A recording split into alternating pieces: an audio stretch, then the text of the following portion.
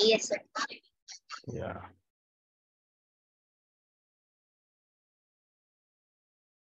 Interference.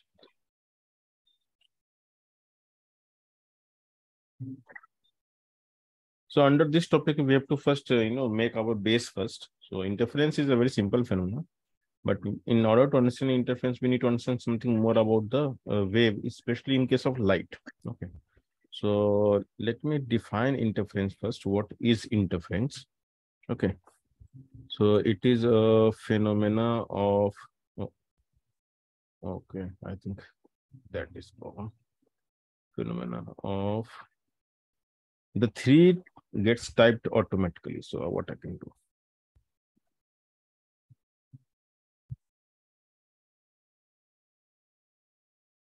So it is a phenomena of super.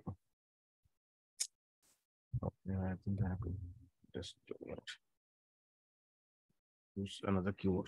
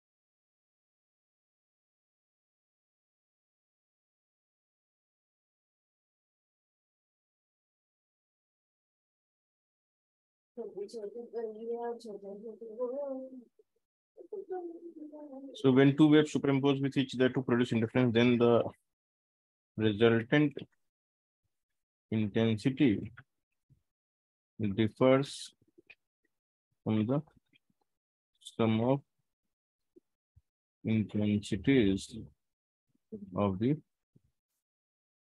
two waves. So the mathematically what you can say is, mathematically we say, if the I resultant, because I is I1, oh, I'll add it. I'll add it here.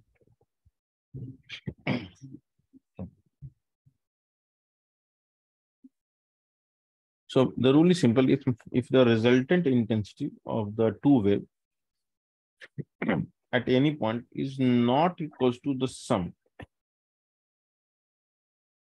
So let's say there are two sources of energy. One is giving you, so let's say 10 joule per second per meter square. Other is giving you 20 joule per second per meter square. So if both are arriving at a point, then you're supposed to receive how much energy per second per second per meter square.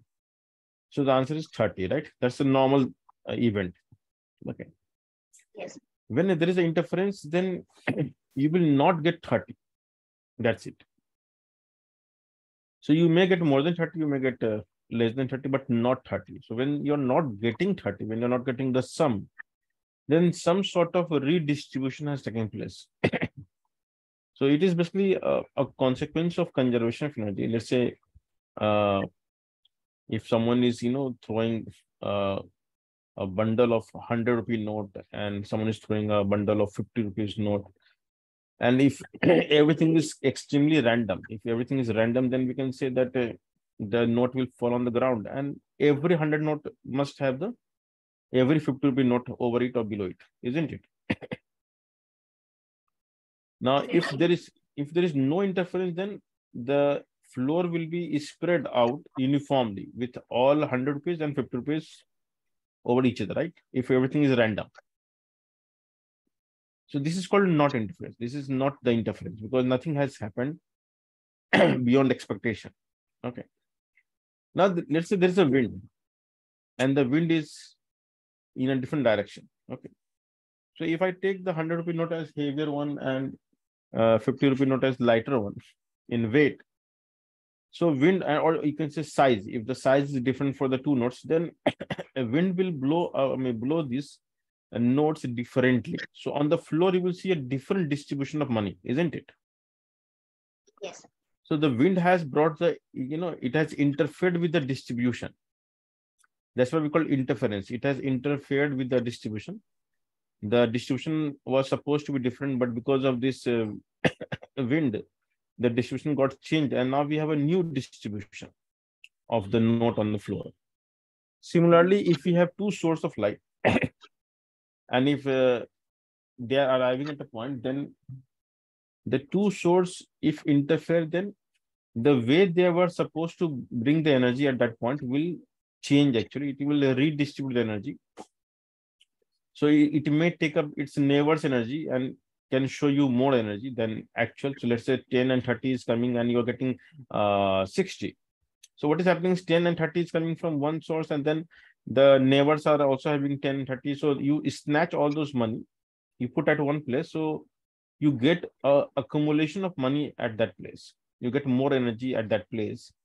So what will happen by default? If you take more energy, then someone will lose, isn't it? Because energy is conserved. So if someone will get more energy, then someone will lose energy. So the place where we have more energy, the surrounding, the immediate neighbors will have less energy because you have taken that energy. And that's how we create something called the brighter region and the dull region. Okay. So the light intensity on a surface will not be uniform. Rather, it will be in a, it will have some pattern, a brighter pattern, a dull pattern, or dark pattern.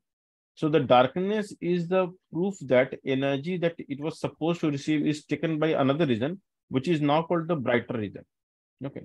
So we get kind of patches of bright region and dark region, and the intensity will vary continuously from the brighter region to the dark region. It will fall down to the darkness, then it will rise up to brightness, fall down to darkness, rise up to brightness, and so on. And that is why we are calling this event as interference. So interference is basically a redistribution of energy phenomena. But the similar pattern is also found in something called diffraction. So even in diffraction, the similar event happens. And so in order to distinguish these two events, there is some mathematical differences. So we explain things only mathematically. So the terms are same. Diffraction and interference are similar event in nature, but they are very fine differences, which is mostly mathematical, not in terms of nature. So it is also redistribution. That is also redistribution. In interference, the redistribution can have a nice, well-defined pattern, or you can say a repetitive pattern. In diffraction, the problem is we do have a pattern, but that is not repetitive. It is like a variable pattern, a pattern which is not consistent. Okay. So this consistency of a pattern and this inconsistency of pattern gives rise to the two names in physics, diffraction and interference. But essentially all are superposition of wave. So the most fundamental thing is called superposition, but under certain mathematical condition, we name it differently. So we call under certain mathematical condition, we call it interference, we call it diffraction, we call it something else. So we are supposed to learn those mathematical practices that we have to, remember that this kind of mathematical practice, we name it interference. Okay. So in interference, this is what will happen. Okay. So you will have you will have two sources. You may have more than two sources, but when we talk about a large number of sources, then it becomes diffraction grating. In interference, especially, we stick to two source interference. Okay. So our syllabus is mostly about two source interference. It is, but not restricted to two source. So it can have any number of sources. It can be three source interference. It can be four source. It can be n source interference. So interference can be of by virtue of any number of source. Generally, we take two source interference. Why we do so? Because it is mathematically convenient. I mean, there is no reason for it. Okay. I mean, there is no restriction for it as well. Okay. So our syllabus, 99% syllabus will deal with two source interference. That's it.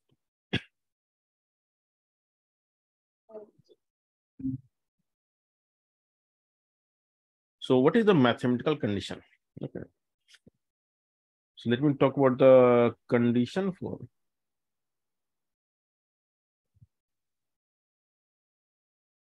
sustainable interference.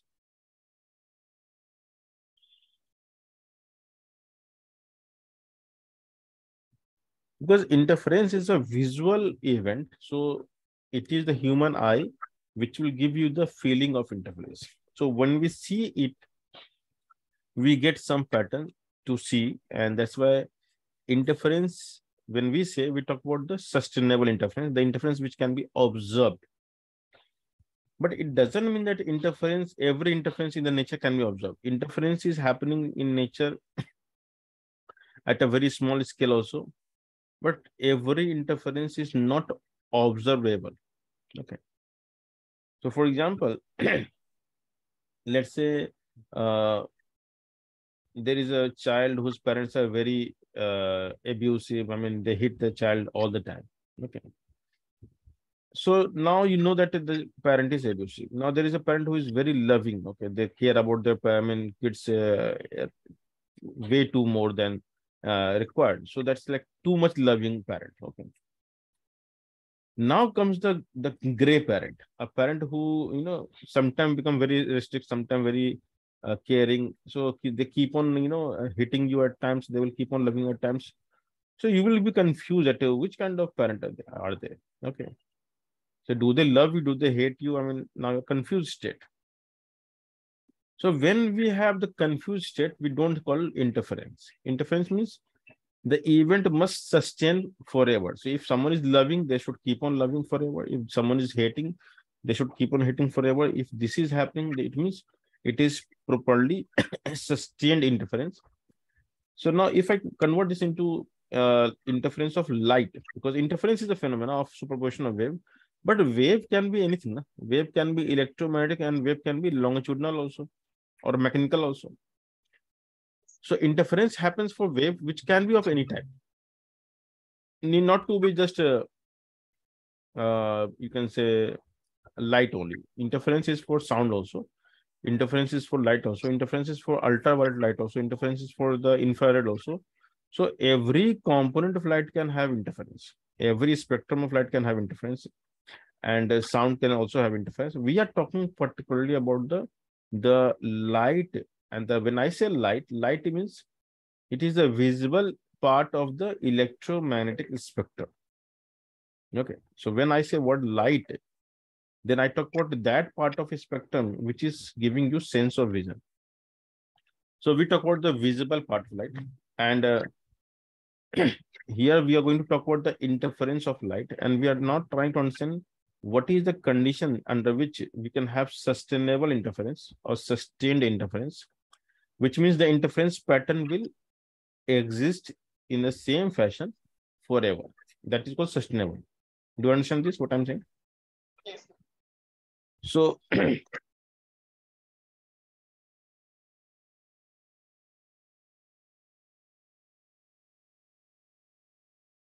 so sustain means if we have two sources of light, let's call S1 S2, and this is a point P. So light will travel as a wave reaching at the point P. Light will travel as a wave reaching the point P again. So it is quite possible that the light is reaching at a point P with its crest from the first source. And it is also possible that from the second source, it is also reaching in terms of crest. So they are coming at a point P in phase. In phase means the way you vary at point P is similar to the way the other wave is varying at point P. Now, there are many situations. It could be varying exactly in a similar way. So when they vary exactly in the similar way, we call constructive interference. Why? Because if you add the wave, so both will become maximum. So crest will add with crest, trough will add with crest, crest will crest. So they remain in phase. It means they will have similar direction, right? So when I say superposition of EM wave, then we talk about the amplitude of electric field. Basically. So a light is basically oscillating electric and magnetic field. So here interference of light means interference of the electric field actually. And these are the arrows are representing the electric field. So both arrow always, if the both source will give you arrow in the same direction of amplitude E naught and E naught, what is the net amplitude at this point? So the summation of it. Yeah, it is simply the summation of it, which is 2 E naught. Yes. Now, the idea is the way it is arriving at a point P, if that way is maintained throughout, it means it is sustained. It means every time the crest of first will arrive at point P, the crest of other second S2 will also arrive at point P. When trough will arrive, then trough will arrive. When in something in between will arrive.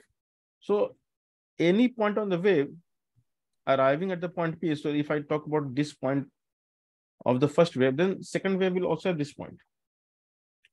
So they are undergoing addition all the time because they are having same direction. So whatever be the magnitude, they will have same value. And because they will have same value, so that addition of the two vectors will always in the same direction. So it is like a simple algebraic addition, isn't it? Yes. Now, it is also possible that the first wave arriving is this way and second wave is arriving this way. It means they are exactly opposite direction all the time. Exactly opposite. So when E naught will reach from here, then this will also become E naught, assuming both are identical source. In this case, what will be the resultant value? 0. So when this will happen, we call destructive interference. So the first is called constructive. And this is called destructive.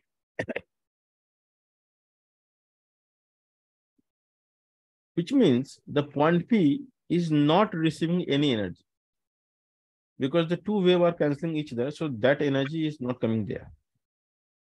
Which is also the meaning is that energy is taken by its neighbor actually. You can think that way also. Now it is also possible that we can take a generalized condition. Okay. The first wave coming is this way. And second wave is coming is this way.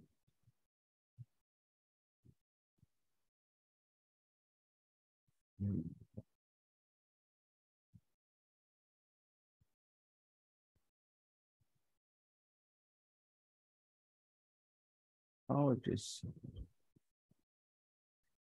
So can I just come back? Yeah.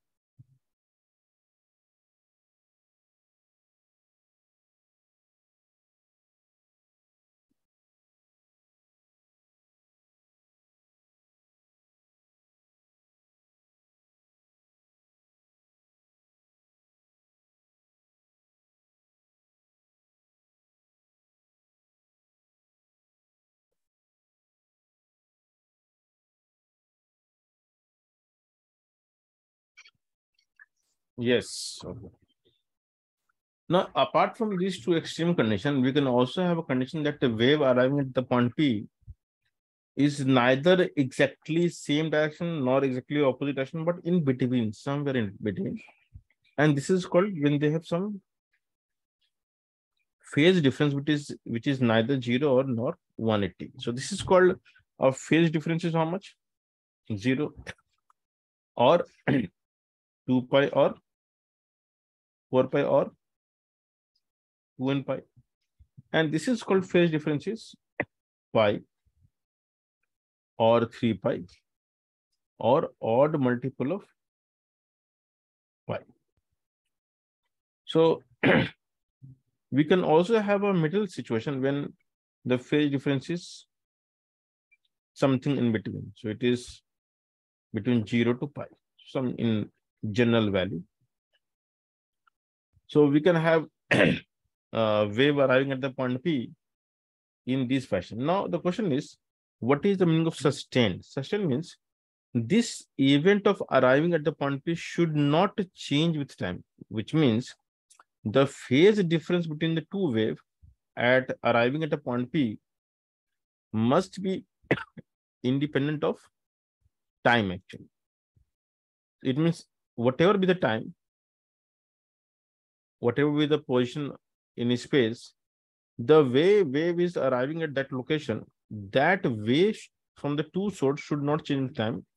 And that is only possible when the two sources must have same frequency. Are you getting my point what I'm saying? So the phase difference between the two waves arriving at the point P must be constant with time.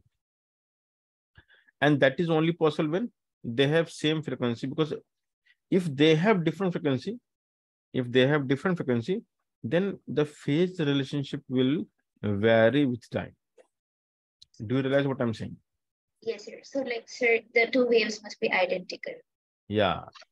So let's say a person is being served on a plate. Okay, so let's say someone is serving your favorite food. So generally this happens when you go to the pani puri stall. Okay, so have you taken pani puri ever? Yes, sir. No. Okay, you have taken golgappa, golgappa, pani puri, whatever. Have you seen that? Yes, so the small puri with some potato filling inside Yeah, and water. correct. So imagine if that guy is serving in your plate at a rate which is more than the rate at which you consume it. So the plate will be encroached by the golgappa, pani puris, right? Yes, sir.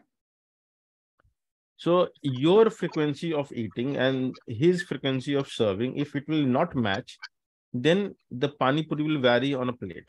It will be different value.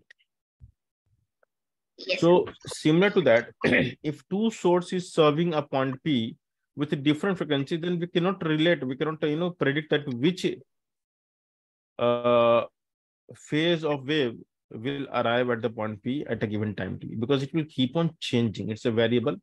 And in such scenario, when things are variable, we never get the sustainable interference. We get a variable interference.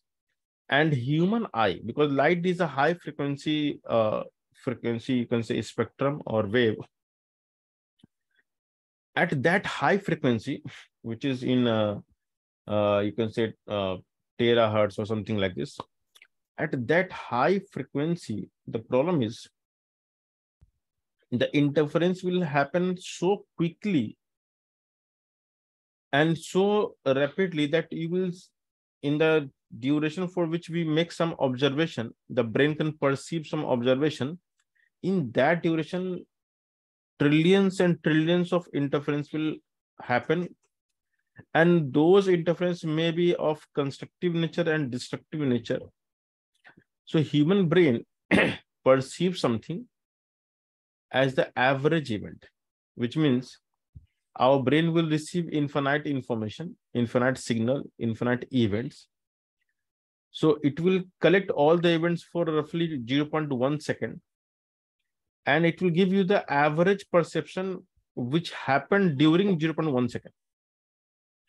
So if something is happening for 0.1 second, let's say within 0.1 second, we have trillions and trillions of constructive interference and trillions of destructive interference, because both interference is happening in the same time of observation that our brain takes to create a perception. So we never respond instantly. We first take information for some time. Now, because the time is very small to our scale of thinking, but it is very large for the scale at which brain works. So in that duration, a large interference has occurred of all types of interference, constructive and destructive. The brain will say there is no interference. Why? Until the average event is not biased towards one kind of phenomena, brain will never say that event has occurred.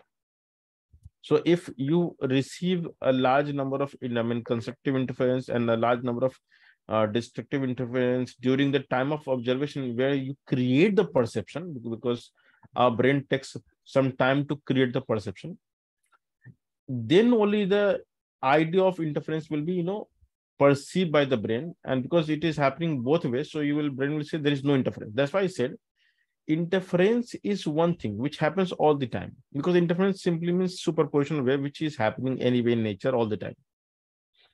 We never talk about the interference of wave. We talk about the sustainable interference of the wave.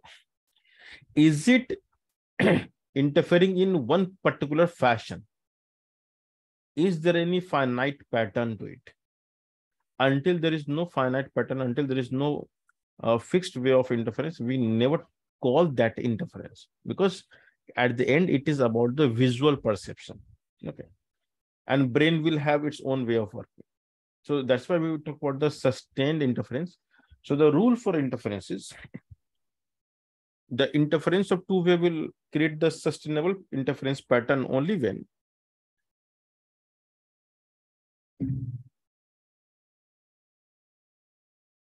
when so for sustained interference, okay, I can type also because now I have a keyboard.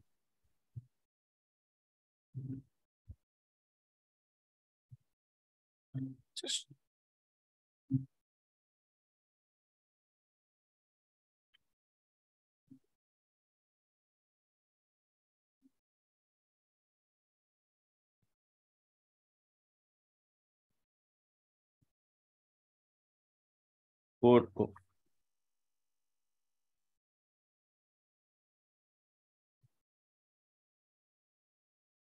for sustained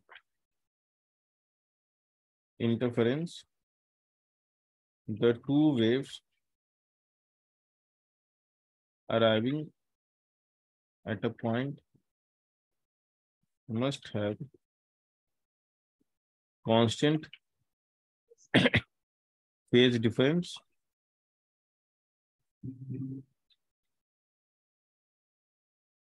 over large interval of time,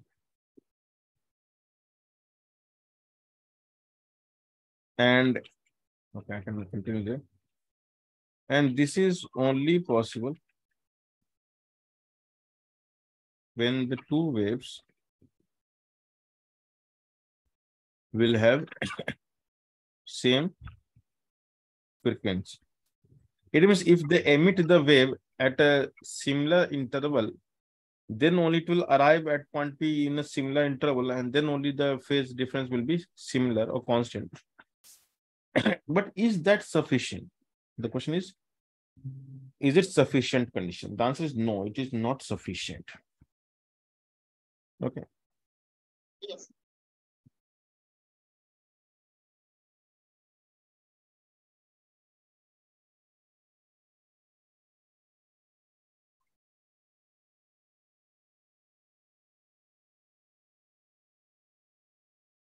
Now we talk about the wave arriving at a point having same frequency, but who will create such a wave? It is the source. Okay. So two source which maintain the constant phase relationship with each other and having same frequency will create such wave. Once again, two source which maintain the constant phase relationship and having same frequency will create such wave. Such source we called coherent source. Okay. So what we talked about just now was the wave.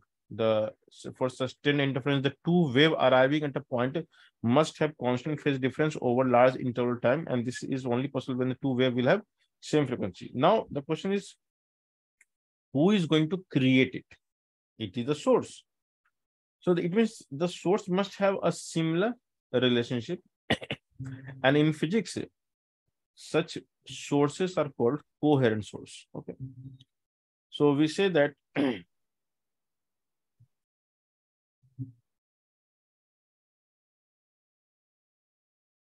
oh, okay.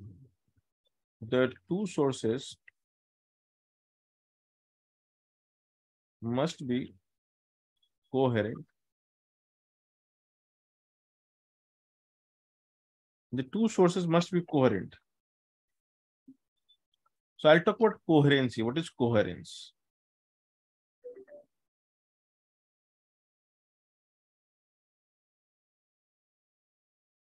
Okay, let me talk about coherent first. Okay. So two sources must be coherent. That is, the two sources must be coherent. That is, the two sources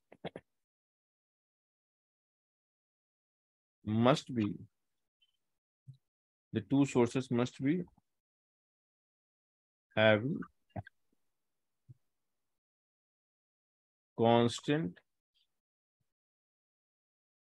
phase difference over large interval of time. Okay. So we'll talk about what is coherence.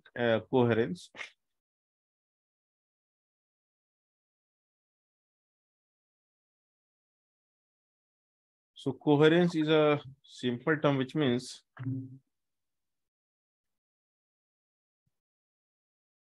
the coordinated oscillation of wave is called coherence. So source which produce wave which oscillate in predictable fashion, or you can say if the two wave can have a predictable phase relationship, if you can predict the phase relationship between them, then we call they are coherent source. So you can take this example. Let's say if you have seen in a stadium, there is something called human wave. Okay, so they stand up, they sit down, and it happens in such a nice fashion. It looks like human wave in a stadium. Have you seen this? Human wave? Sir, as in like sometimes we see that sequentially the people like Yeah. react. Correct. Yes, So sir. you can imagine, okay, there is some annual day function happening in school in which small kids are holding their hand and one is raising the hand, other is falling the hand, and there is a wave-like pattern of hand movement, right? Okay. Yes, sir. So when it happens in coordination, in a proper coordination or sync, then we know that if the first guy has raised the hand, then second will let it down. So we can predict who will do what accordingly, right? Yes. So knowing the phase of the first guy can let you predict the phase of the next guy or the next guy or the next guy. So in a way, over the distance, the phase relationship can be established without any ambiguity, or at least roughly to an extent which is acceptable. So we say that if two waves are coherent, then there exists a predictable phase relationship. Okay. And why it is important, I'll come to that. This is called coherence. So similarly, we have coherent source. So what is coherent source? Two sources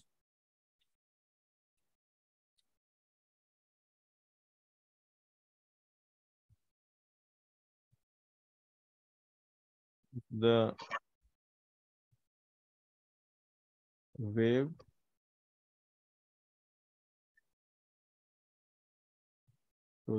produced by source can have predictable phase relationship.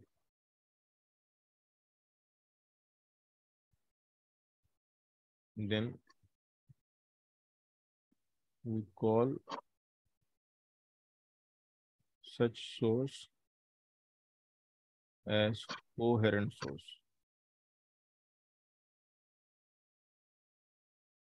So it means the source is producing the wave not haphazardly, but rather in some sustainable fashion. And that is why that is allowing us to make a phase relationship. So like individually. Individually, yeah. We're not considering it like relative. Right. And for two sources to be coherent, their individual behavior must be constant. So let's say if your behavior is fixed and if my behavior is fixed, then the difference will be fixed, isn't it? Yes, sir. Okay. So it is not required that we must have the same way of producing wave. What is required is that the way you produce, the way other source produce, if the two sources are producing in a similar fashion at same interval, then by default, the two wave will have constant phase difference. I'm saying that you will have your own phase. I mean, every source will have its own phase, because when I'm creating the crest, you might be creating a trough at that instant, or vice versa. But the way you're creating, the way I'm creating, if that is maintained throughout at the same interval with same frequency, then whatever phase difference we can see in the beginning, the same difference we will see at the end also. Yes, sir.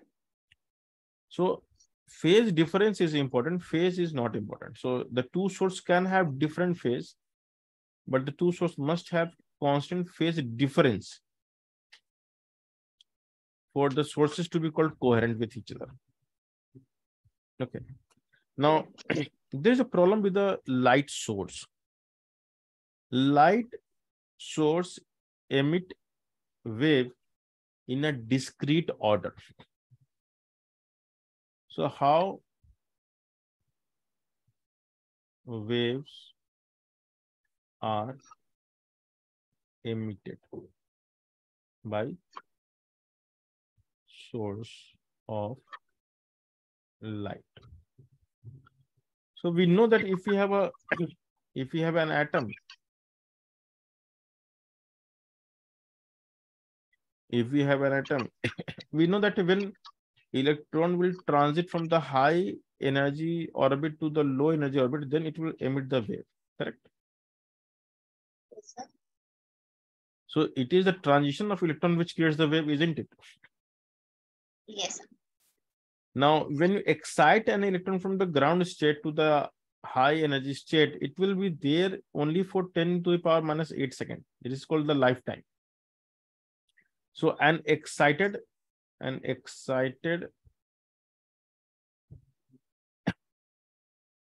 electron will have lifetime of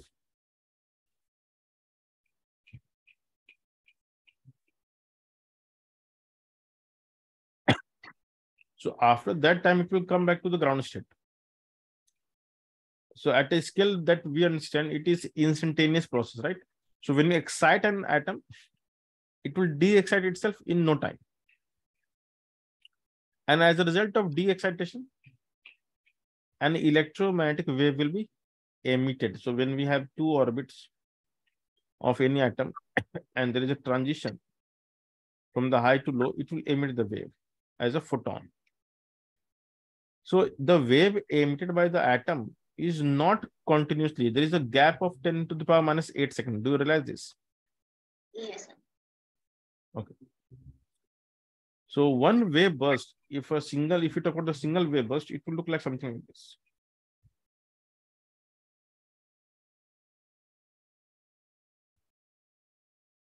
This is called single wave burst. And then excitation and de-excitation.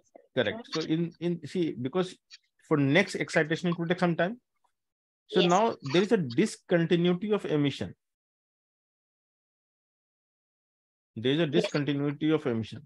If you go to any coffee machine which dispenses coffee or tea, it cannot keep on dispensing forever. It will stop it, and then you have to refill and then restart the filling of a cup. Right? Yes, sir. So how it comes, like you press the button, it will dispense coffee for a certain volume. It will stop, then you have to repress it for the next part, isn't it? Yes, sir. So even if you keep on pressing it, it will not keep on emitting it, isn't it? Yes, sir. Okay. So same thing happens there also. Okay, sir. Okay. Yes, sir. So the idea is the real light source. Now, this is the one atom. This is one atom I'm talking about. But in a source, how many atoms we will have?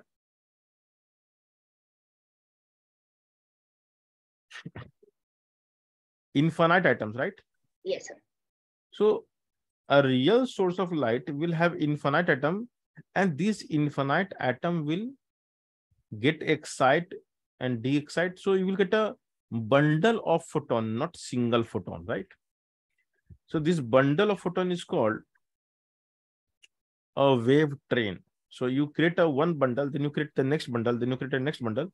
So in reality, a real source will emit light, something like this. Then there's a gap. So this is called breaking. Okay, so you create a next batch. Now the gap is not visible at all. Okay, this is not visible. And you can also see if I just zoom one of them, so it is like something here. It will have constant sinusoidal behavior for some time.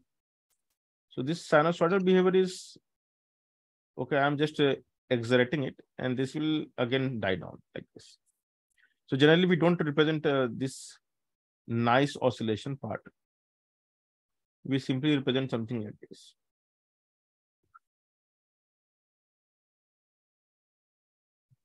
So basically, it is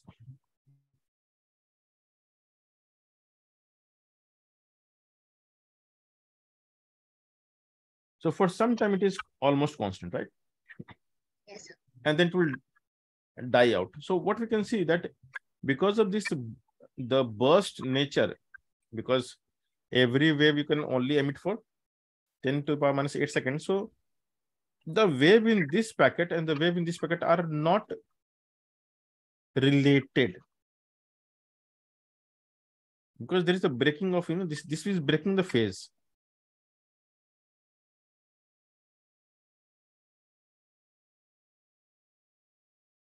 It is not the same rope that we are oscillating. It is the, you can say, discrete rope which we are oscillating. Therefore, one packet cannot have phase relationship with another packet.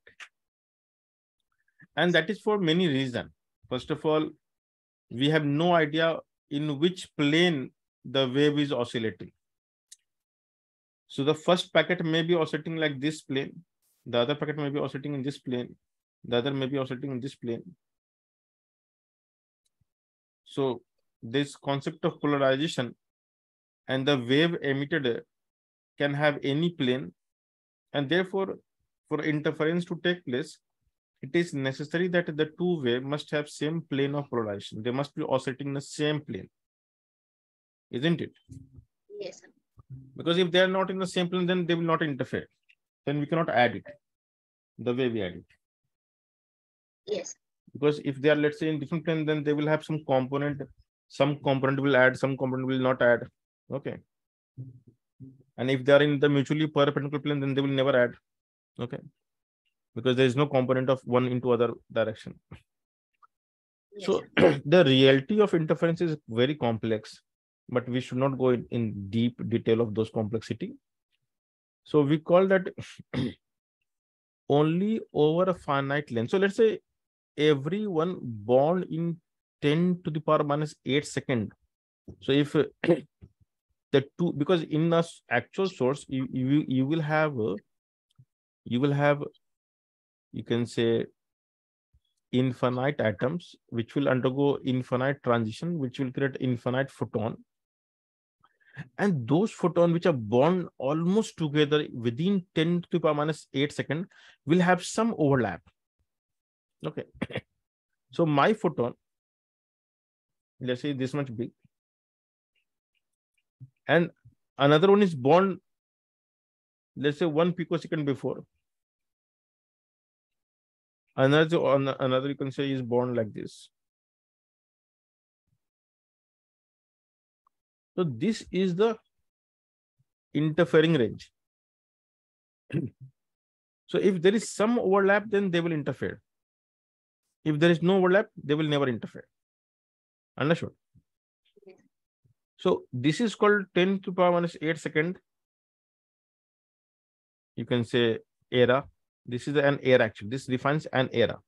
And whoever is born in that era will have a phase relationship, will have similar plane of oscillation.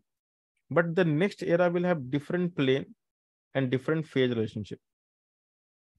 So interference of the two-wave burst cannot take place. Only one can interfere with itself. So we can say this can interfere with this. Are we talking about a single photon? I mean, like a single electron wave? No. Single photon is single transition of one electron. And we talk about the, combined photon effect. So it's like a single means a cluster of photon coming together. So you will not be able to distinguish the individual photon. Rather, we'll see a oscillation, a confined oscillation over a distance. And in a single wave burst, like all the all excitation and the excitation taken together for the interval 10 to the power minus 8 seconds. Sir, and they will also be in the same plane. They will also in the same plane, sir. Yeah, they will have same plane because once they jump together, so they are born in a similar fashion. So that's why they will have same plane. Okay. Okay. Yes, sir. But every excitation and de-excitation produces wave in different plane. Okay. That is why such a wave we call unpolarized light. Such light which we call unpolarized because they don't have the plane of polarization. They don't have the finite plane.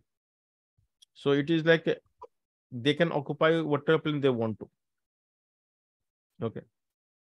So interference of light is a bit tricky, event. It is very difficult to make them interfere under any general condition. We have to create a very specific condition for them to interfere.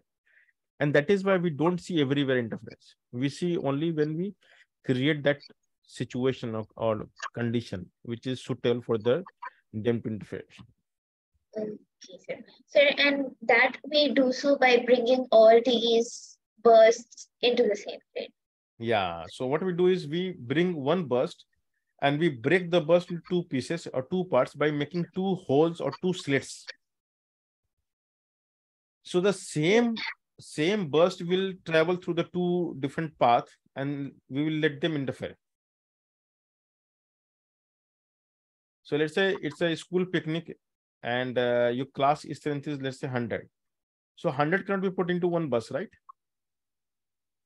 Yes, sir. So what we do is we put in two buses, let's say.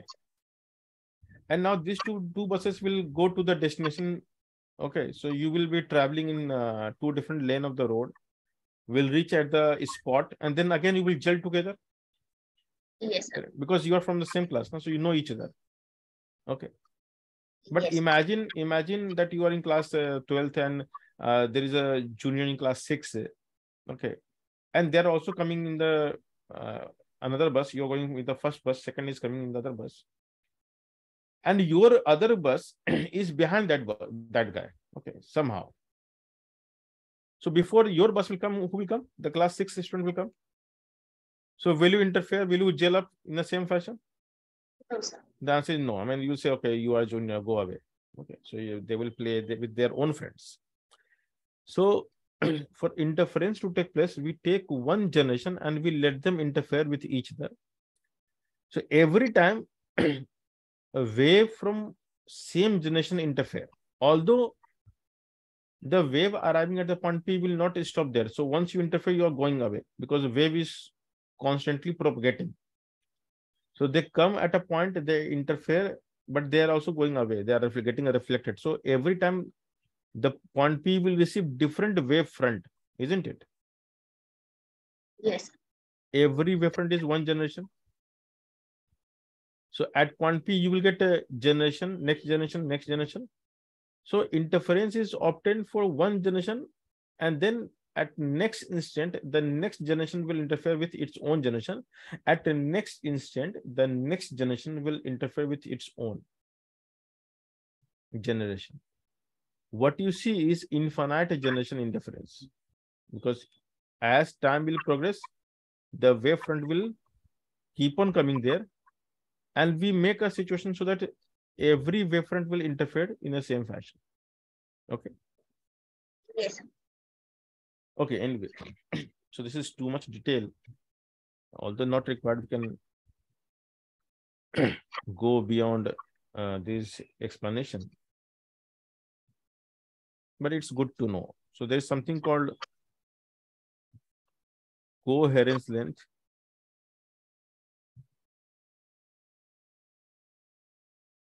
We write LCOH, coherence length. And it is the length over which the two wave can interfere. That's it. You can just remember this. It is the length over which two wave can interfere. Okay. Yes. So it is like something like a, okay, up to what length the wave is spread out by virtue of the emission process. Okay, because at one generation, let's say my photon is here, someone photon is like this, someone is like this. As long as some common part is present, the interference will happen. Now, but the actual spread is from where to where? This is actual spread is from here to here. Yes. And over this spread, we have some common part. Yes. So this common part is called L coherence. The length over which we can have some interference. Yes. And this all thing we represent by single wave. So we don't represent like this. We represent single wave, like, because we don't see. So we do like this.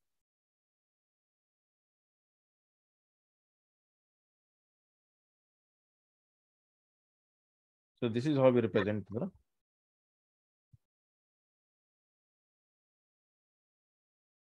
Okay. So it is really complex, not very easy to understand. But there's something called coherence length. And similarly, we do have something called coherence time also. Okay. So we have coherence length and we have also have coherence time. Sir, So coherence time is like how we define one generation.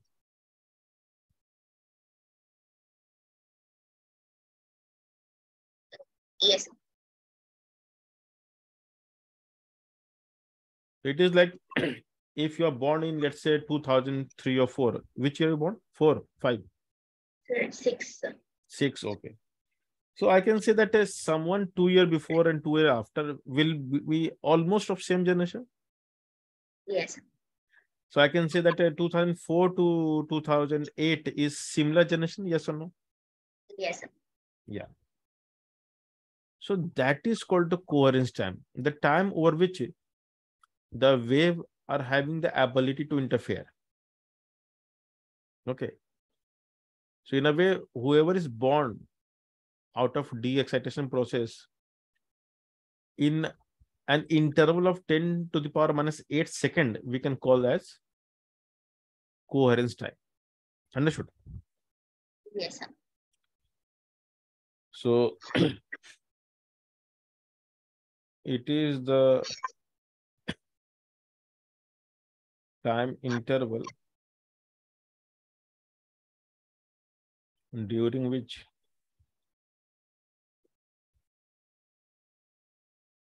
wave produced through source having capability to interfere with each other. Okay. So, so generally this is 10 power minus 8 second. And we know that the first photon which has left the source and the last photon which is about to leave the source in 10 to the power minus 8 second, the maximum gap can be how much between the two? So if the light will travel with the, I mean, if the wave will travel with the speed of light, then the distance will be C into T coherent, right? So if Yes. I take C as 3 10 power 8, and if I take this minus 8, so you can see this is 3 meters.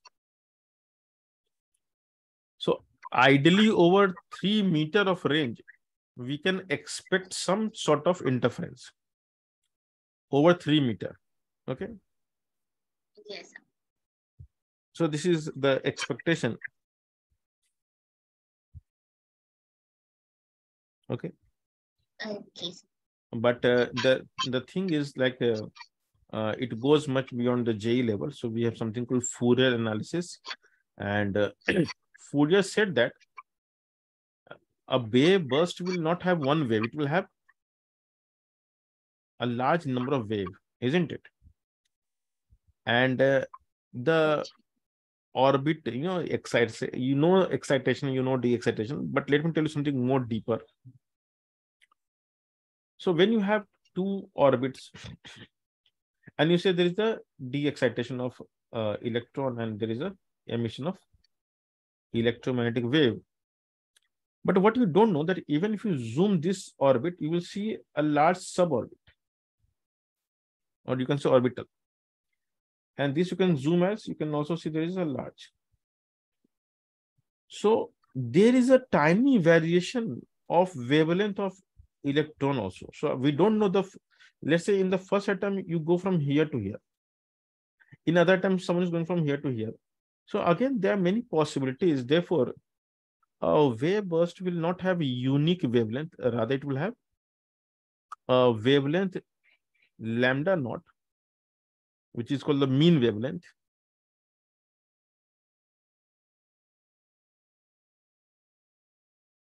And something called spread.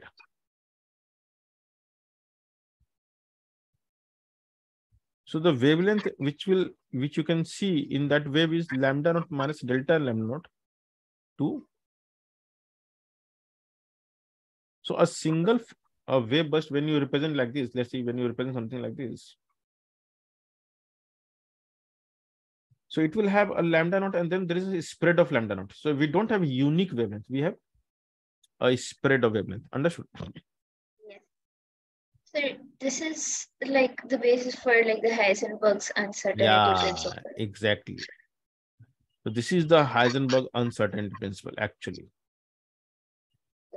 We cannot measure the exact answer. We can only measure the roughly. So this is the spread. And Fourier gave the formula that the coherence length is actually equals to the mean wavelength square upon the spread.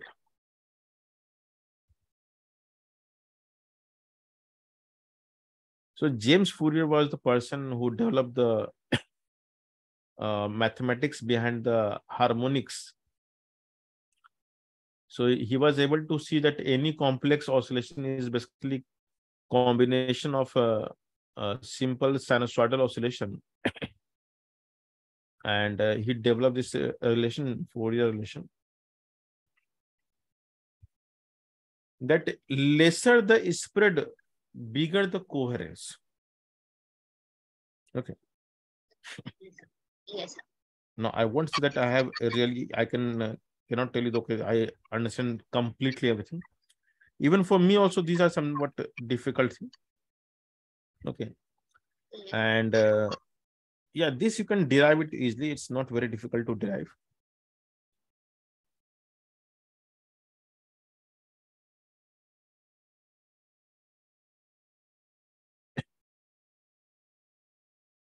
So basically, L coherence is C into T COH, right? Yes, sir. And we know that C equals to frequency into lambda. Yes, sir. So C is constant. So we can define this as F equals to C by lambda. So DF, the differential DF by D lambda is how much? Minus C by lambda square. Yes. So DF is minus C into D lambda by lambda square. And DF is called bandwidth because it's a frequency difference. So we call bandwidth. And we can ignore the sign. We can write delta lambda by lambda square. And Fourier basically, he said that bandwidth is basically inverse of coherence time. So that's why we can say 1 by T COH is C D lambda by lambda square. Therefore, C into TOH, T coherence is lambda square by delta lambda. And by definition, we call this as L coherence. Yes. So anyway, these are some definition by the Fourier, again, which we can ignore. Okay. Oh, So we have gone too deeper. This is not much required, but okay. It will help us somewhere. yes. Sir, can I just come back in a minute? Yeah, sure.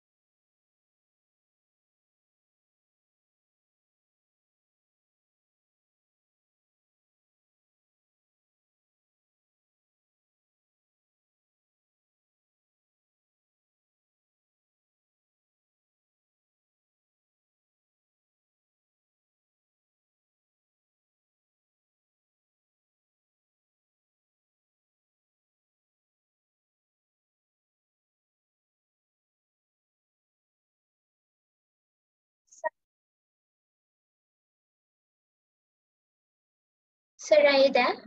Yeah, I'm here. Okay. So now we'll talk about the phase relationship between the two waves. Okay. First, we'll understand I think we have discussed the phase difference between relation between phase difference and path difference. No. So let me relate first a relation between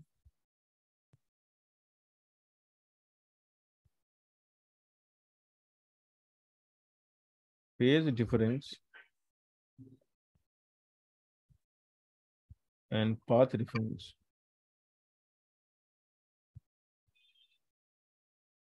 for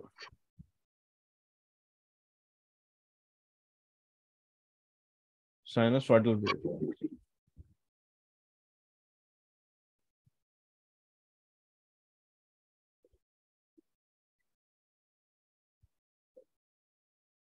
So relation between phase difference and path difference for sinusoidal wave. Okay. So let's try to understand this. Every sinusoidal wave will have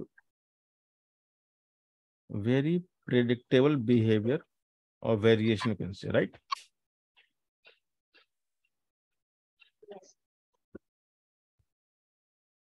So if it is a sine wave, okay, then this is 0, this is called lambda, this is 2 lambda, correct? Yes. So lambda means what? The distance over which, so if you begin at origin, then at lambda, it will restart in the same fashion as origin.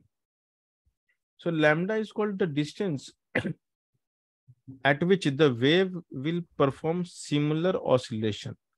So any 2 point which are oscillating in the same fashion, if you try to look at the separation, you will see it is either lambda, 2 lambda, 3 lambda, 4 lambda, and so on. Understood? Yes.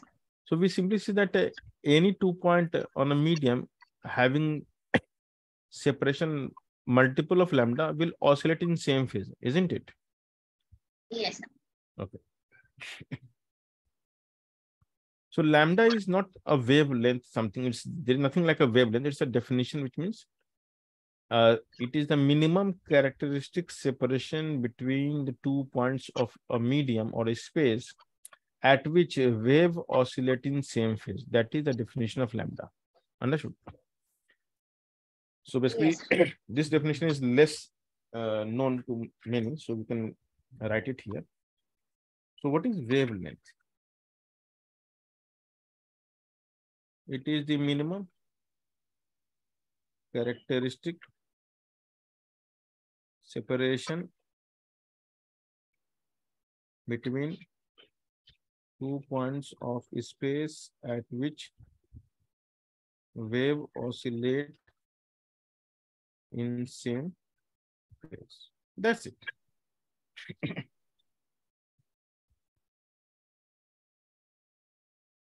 So for any 2 point at which the wave is oscillating in same phase, it means the phase difference is well known to us in advance. It must be integral multiple of lambda. Understood? So what happened? Is this clear what I'm saying? Like for the same wave. Yeah, for the same wave. Yeah, of course. Okay. But if we have a two identical source emitting in the same fashion, let's say if I start emitting the wave sinusoidally, and if the other source is also emitting sinusoidally, so technically both are producing same wave because they have same frequency. Yes. They also start at the same time with the same Yes. phase. So if there is a 0 phase difference between the source, then the wave emitted by the two sources will have same phase. Yes. Okay. If they travel same distance, they will have same phase. Okay. Yes. So we can say that if lambda is path difference between 2 points, then the phase difference of oscillation of wave at these 2 points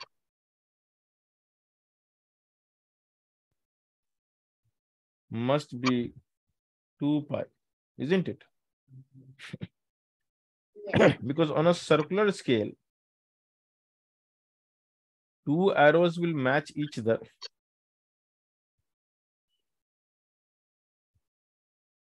Two arrows will match each other. So let's say if I draw an arrow.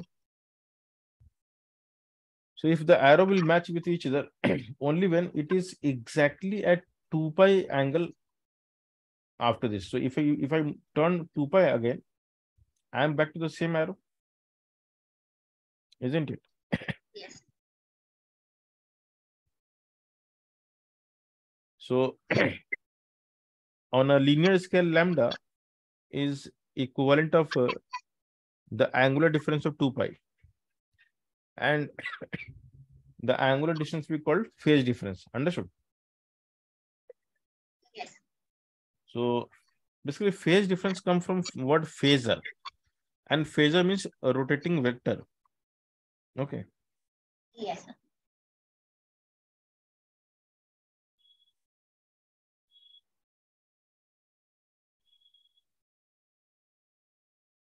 Okay. So we can say lambda path difference is equivalent of 2 pi phase difference. Understood? So this is the Yes. relationship between path versus phase. So if you know the path separation, you can also guess the phase separation without doing actual calculation. You can just use the formula. So lambda path difference is equivalent of 2 pi phase difference. So unit path difference is equivalent of what? Pi by lambda. Yes. So if we know that 2 points are having a separation delta x, you see, if you know that 2 points having separation delta x, then the phase difference between these 2 points will be how much? Pi by lambda delta x. So that is why we write delta phi, the phase difference of the 2 point having separation delta x, we can write as 2 pi by lambda delta x. Okay. Yes. Now, for 2 points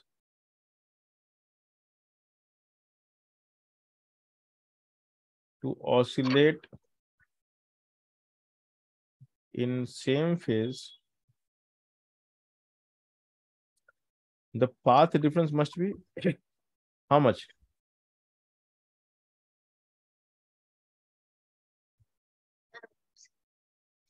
To oscillate in the same phase to lambdas. But it could be any lambda, lambda, 2 lambda also. Yes, sir.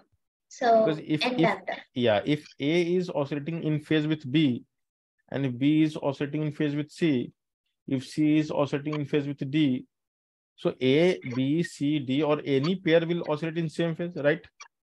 Yes, sir. So in general, it is n lambda, where n belongs to 0, 1, 2.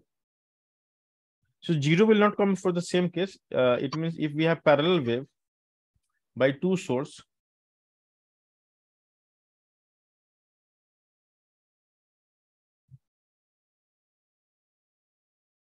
which is producing wave in the same fashion, so both are producing identical wave, then if you reach a point P,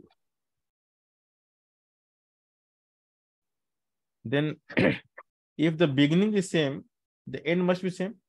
If you travel same, isn't it? Yes, sir. If beginning same, then you can find the answer. But what happens if you travel different distances, so they are producing the same way, but they are producing reaching the point P by traveling different distance. So basically, there is a difference of the length. Yes. Okay. So now, what will be the condition that at point P they interfere in same phase? What is the condition? So this extra length must contain extra wavelength. Yes, sir. Either 1, 2, or 3, or integer number. Yes. Because only then they can interfere in the same phase, right? Because if you move by lambda ahead, nothing will change, right? Yes, sir. Okay. So let's say if I start from point P and if I traverse back, so I come to know that this is 5 lambda. Somehow, let's say. Okay. Now, if I move back and if I see that okay, this is 7 lambda, so I know that the wave arriving at the point P is in same phase, isn't it? Yes. Because every extra lambda will not change the phase, right? Yes, sir. But if it is same lambda plus minus some fraction, that will change. Yes, sir. So for same phase, this is the condition. Delta x is n lambda. Therefore, delta phi will be how much? Pi by lambda into lambda.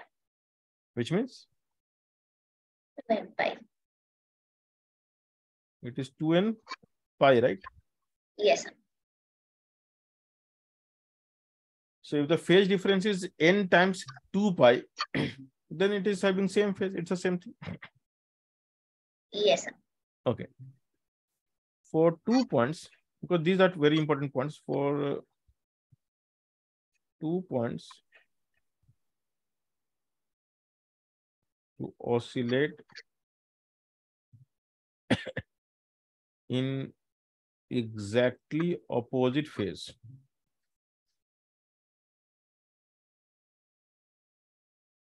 Which means if the arrow is here, the other arrow should be exactly opposite.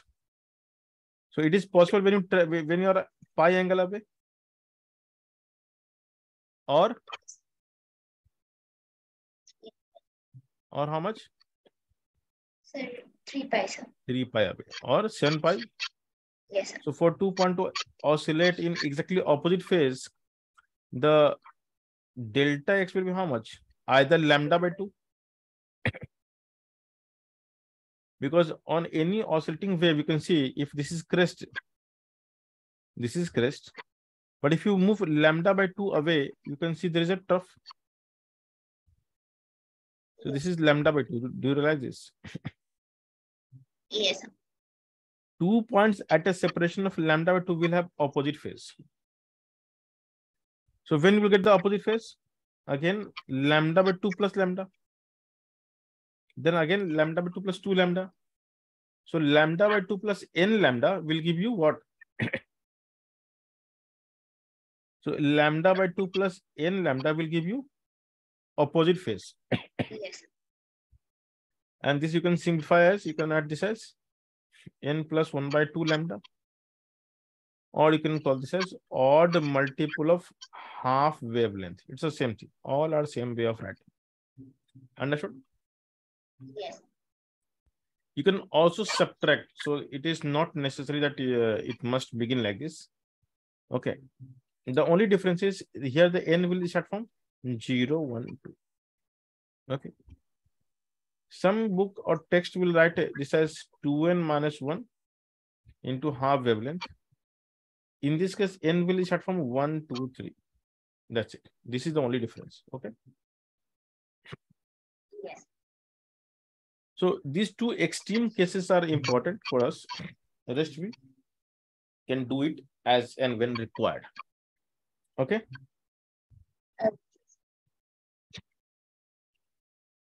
So now we'll talk about something very, very important to us.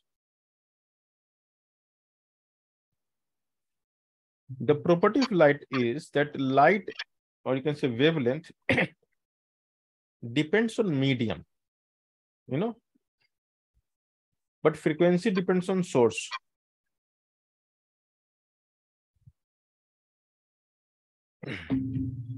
So for example,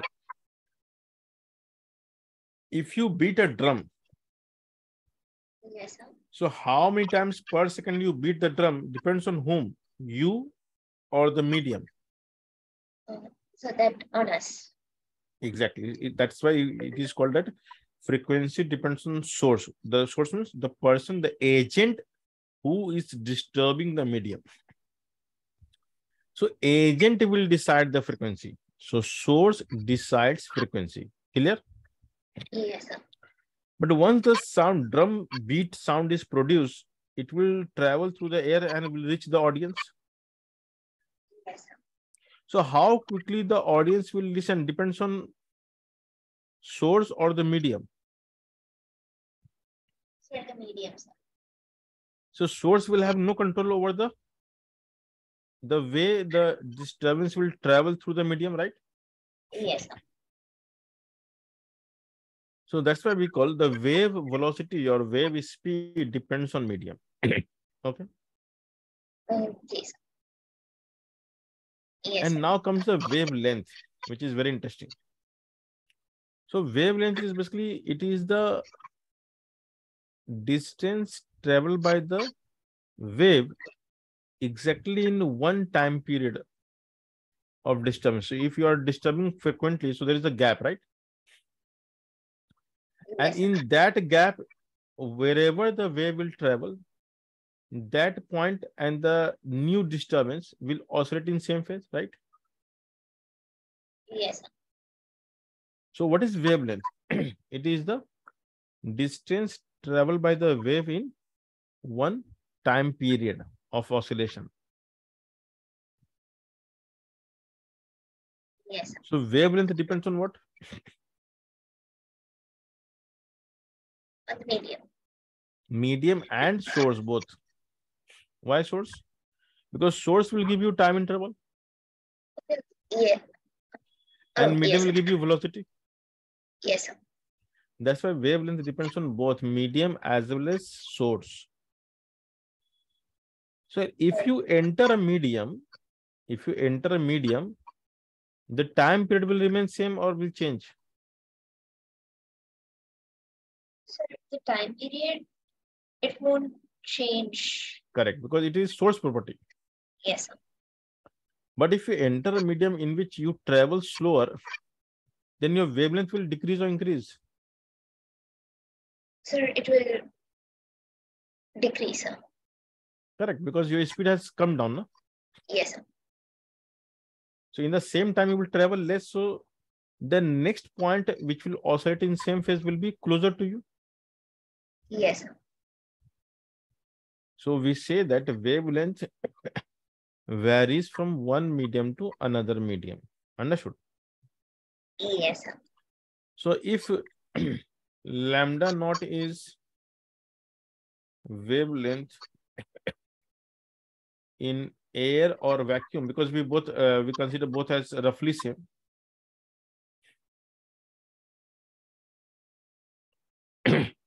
So lambda in air is basically less than, but on a equal side, it is very close to equal, but on a lesser side than lambda in vacuum. So it is equal, but on a lesser side. Understood? So lambda is maximum in vacuum because light speed is maximum in vacuum, isn't it? Yes, sir.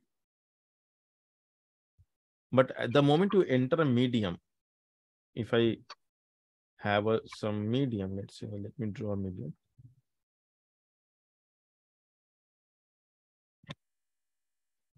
So if the disturbance in air is having this gap, and the moment the disturbance will enter the medium, so at the instant when the first will enter, the second will be here, correct? Yes. But once you slow down, so while this will travel here, this will travel somewhere here only. Yes. So you can see the new gap is less, no? Yes. So how to get this new gap? So we have to understand the speed of light in a medium, and every medium will have something called a refractive index. So speed of light in a medium we write as c by mu, because that is the definition of mu. Refractive index is c by v. Yes. So v is how much? c by mu. Yes. So lambda in a medium will be v into t. Lambda in air equals to c into t. Simple, because t is same for both cases. Yes. So lambda medium by lambda air or vacuum will be v by c. Yes, sir. But v by c is equal 1 by mu. Yes. So lambda in a medium is lambda in air upon mu. Yes, sir. Okay. Yes, sir. So this is the first thing you need to remember. Okay. So that is why I said you should watch the ray optics. These are things explained there. And because I haven't explained for you, that's why I'm explaining here. Okay. So I started watching ray optics. Ah, great. So you can take it, I mean, take your time. It will take you at least 3-4 days to finish. So content-wise, it is not much, but I have covered the JEE-Mains portion also, the defects of vision, optical instrument, everything I have covered there. Okay, sir. Yes, sir. Yeah. So now we are going to talk about something really serious and interesting, and that's called the optical path length.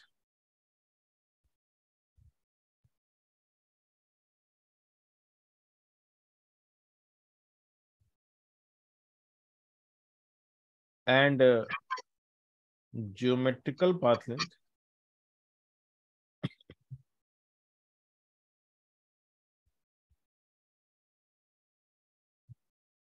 And the relationship between them, and why this relationship is important, we also come to know. Okay. Yes, sir. Okay. So imagine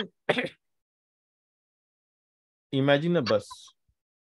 In bus, if you look at a passenger, they are having a sitting arrangement, and it will have 2-seater bus or maybe 3-seater bus or maybe 3 and 2, 3 by 2. It's called 3 by 2, 2 by 2, which means 2 by 2, 2 seat this side, 2 the other side. So most of the buses, depending on the size, will be 2 by 2 or 3 by 2. Okay. So imagine you are hosting grand birthday party for your all school friends. So you book a bus for them. So you say that you all will come to a destination. So you book a bus. So, so your friend is arriving at your home, and then they get into bus, and you're going to some destination, some resort where all your friends will celebrate your birthday together. So you can see the size of the bus. So to throw the party, the space required is in reality in the resort will be same as the size of the bus or bigger than bus, or much bigger than bus.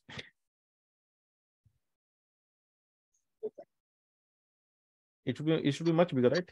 So let's say Yes. if you want that, okay, they all should be sitting on a dining table, then you need more space.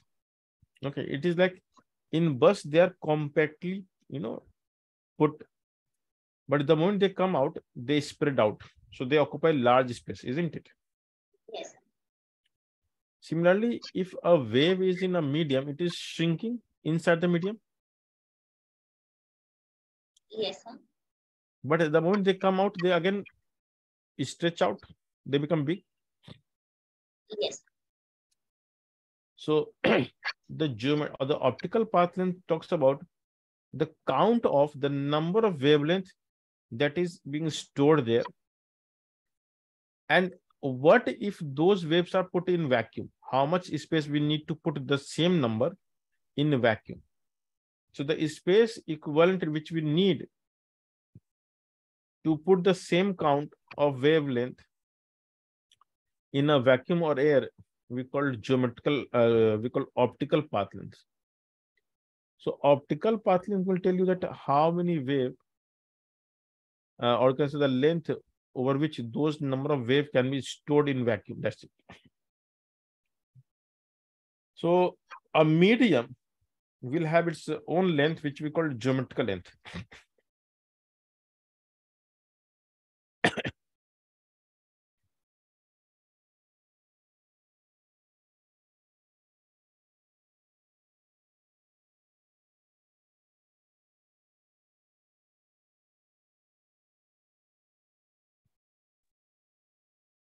So imagine we have a medium having geometrically t length longer.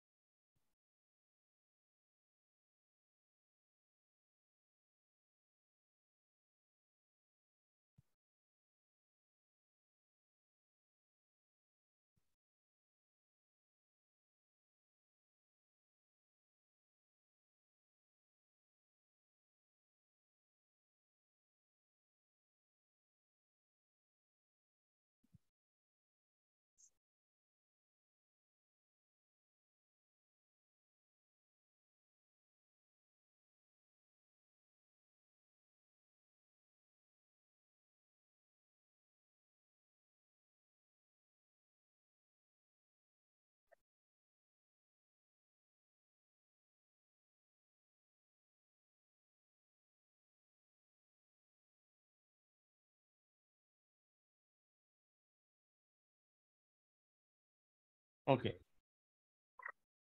Now tell me how many wavelengths we can store in this length t. Let's say we are putting along the length.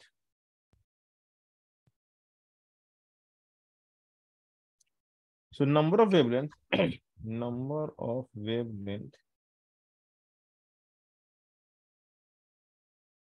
in t length of medium equals to how much? T by lambda medium? Yes. So if the same number, let's call n.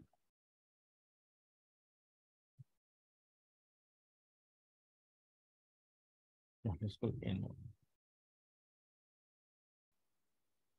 So how much space we need in vacuum to store the same wavelength, same count? By lambda n into lambda naught. So optical path length is defined as n into lambda naught. The count into lambda naught. Same person now put into vacuum. Yes, sir. So if one person will occupy lambda naught, then n person will occupy N lambda. So we can write as optical path length equals to T by lambda medium into lambda naught. Yes, sir. So this is simple answer. It is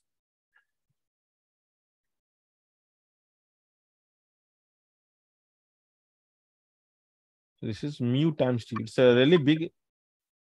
It is big by mu times, right? Yes, sir.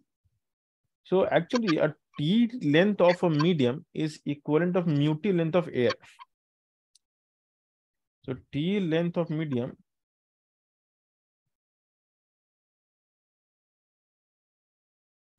is mu T is equivalent of. So I'm saying equivalent means the number of wave they keep. Okay. And why this count is important? Because to find the phase relation, we need to see the or check the difference in number of wavelengths, right? Yes. So for proper comparison of the count difference, we have to convert everything into air equivalent. Okay, because that will give you easy way to make the differences. Okay. So you can say that a T length of a medium is mu T length of air equivalent, right? Yes. Okay. Sir, are you able to hear me? Yeah, I can hear. Okay. So T length of medium is equivalent of mu T length of air or vacuum. I hope this is clear. Yes. Good.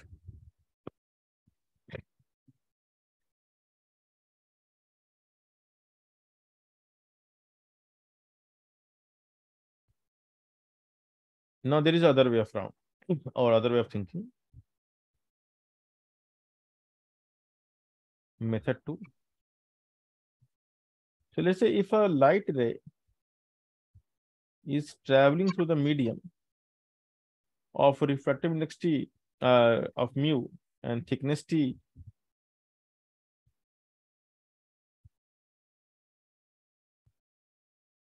so let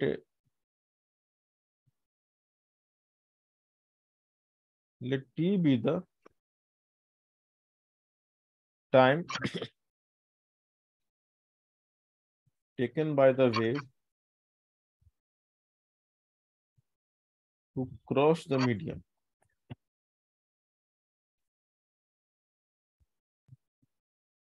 So C equals to T by V, correct? Yes. Because in the medium the speed will be V, right? Yes. So equivalent distance, I'll write it. Equivalent. Oh, okay. So optical path length is defined as equivalent distance traveled by light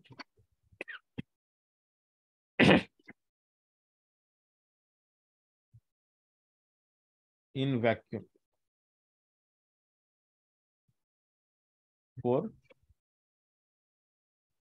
interval of T seconds.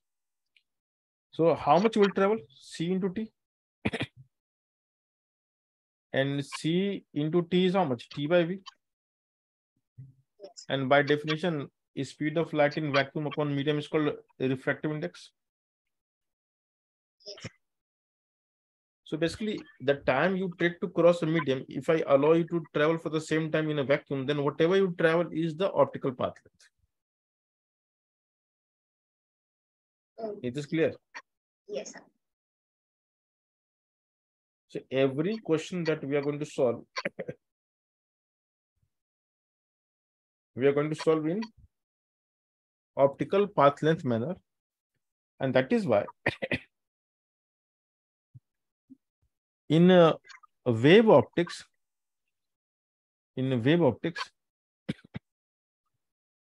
the phase difference is not equals to 2 pi by lambda delta x.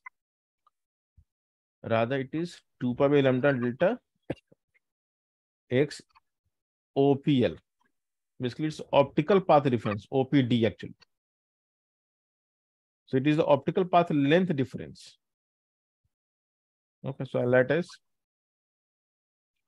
the formula we have to modify. We have to write 2 pi by lambda air. So we always write lambda air into optical path difference. So geometrical path difference we never consider. We only consider the optical path difference because that will give you the difference of count of wavelength, and that is why you can exactly relate the phase relation.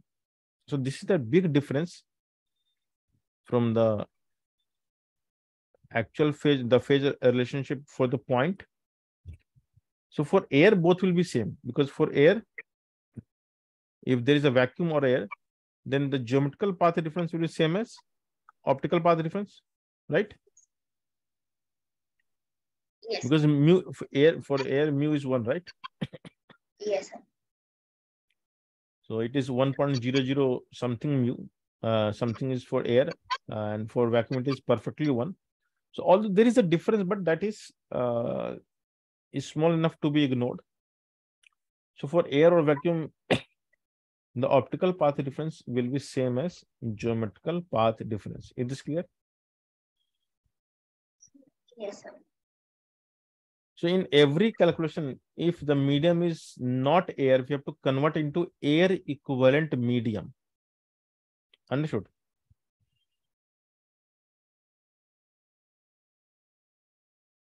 So, but both the waves will be present in the same medium only, right, sir? No. Look at this. Imagine we have two sources. Now we'll talk about the two sources, S1, S2. And it is D above and D below.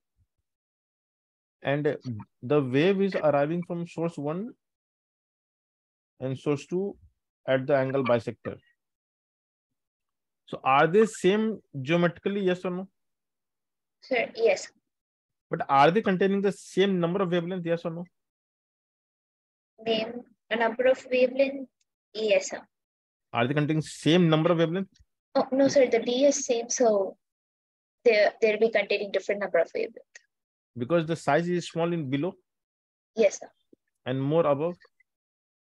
Yes, sir. So basically there is a wavelength count difference? Yes, sir. So there may be phase difference also? Yes, sir. Because they have different count of wavelength. So they will have different phase difference also, no? Yes, sir. So the interference at such point will have very different behavior. Yes, sir. So that's why the geometrical path length or path difference never gives the right idea of phase relation. Okay. So we have to convert this into, so if this is, let's say, R distance, and if the refractive index of water is mu, can we say this distance is mu R in length? Yes, sir. The air equivalent. So now we can know what is the optical path difference, OPD? Sir, mu R minus R. Correct? Yes, sir. So now we can add the phase difference will be how much? 2 pi by lambda into mu R minus, yeah, mu minus 1. Yes. Understood? Yes, sir. Yeah. So that is why I said phase relationship can only be written if you know the optical path difference. Geometrical will never give you the right idea. Sir, and if both source 1 and source 2 are present in water medium, then still we'll be considering it an air equivalent and consider optical path difference. Yeah, I mean, there are two ways. If everything is in the same medium, okay, then Yes. convert everything in the same medium. It means take lambda of that medium, take delta x geometrically, and you will get the answer. Okay, sir. It means things will change like this. You will write. So if I create a situation in which everything is in the same medium, so let's say the two sources arriving at a point. So now everything is in the same medium. So we have a choice. There are two ways of solving. The first is, if I call this length as L1, if you call this length geometrically as L2, okay, then if this is the geometrical length, then optical length is how much? So there are two ways of writing. Now the wavelength outside is lambda, and this will be lambda. Yes, sir. So you can write phase difference equals to 2 pi by lambda into delta L. or as I said, 2 pi by lambda naught into mu times delta L. That will again get converted to the same. Exactly. So this is always true. This is conditional. And so there's a chance that you may come across situation in which this will fail. When it will fail, like this situation. Yes. So if you put everything into the same medium, then either use the lambda of that medium and solve the question and take geometrical length, or convert everything into optical and think as air equivalent. Yes. Are you getting my point? Yes, sir. So you have to be very careful. Okay, sir. Okay.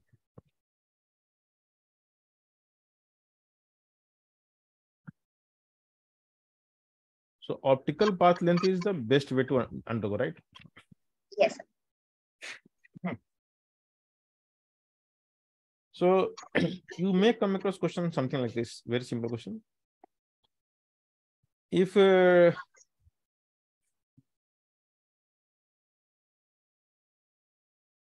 is a thickness of air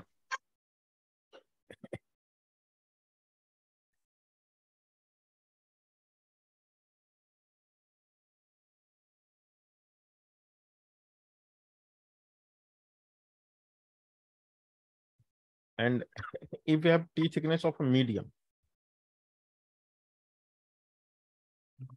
if the number of wavelength here is n naught, but the number of wavelength here is n. Okay. So who will contain more number of wavelength? Sir, N. Okay. Find mu of medium. Solve it. Okay.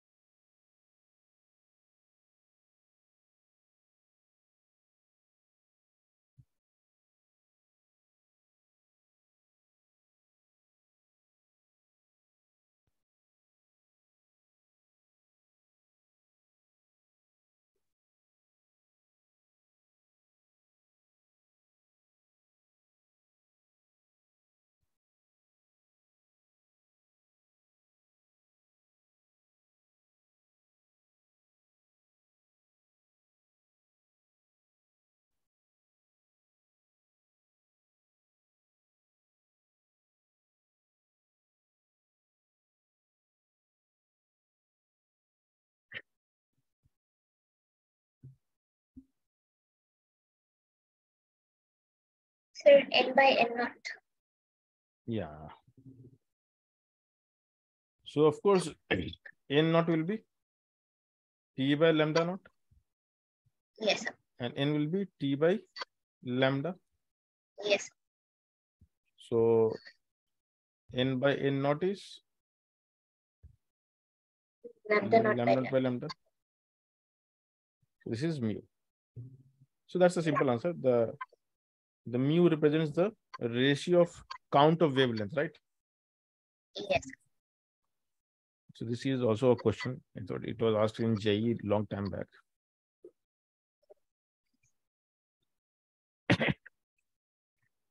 Okay. So now you have understood the meaning of phase difference, optical path difference. Yes.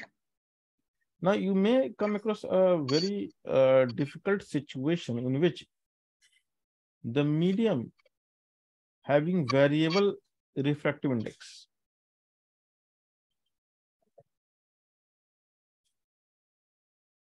So what is the optical path length of this medium? Sir, we do by integrating. Correct. So you can cut an elementary, write the optical path length called D XOPL equals to mu naught x dx. Yes. So you can simply move x,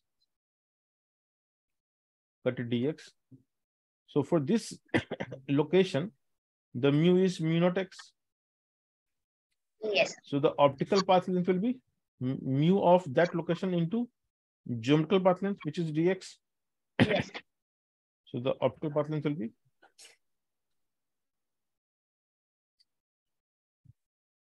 the answer is very nice. Mu naught L square by 2. Yes. So variable mu OPL calculation. So you can also come across question in which the mu is variable and you are supposed to find the optical path length. In that scenario, you have to do the integration, which is fairly simple. You can do it. Yes. Okay. Now,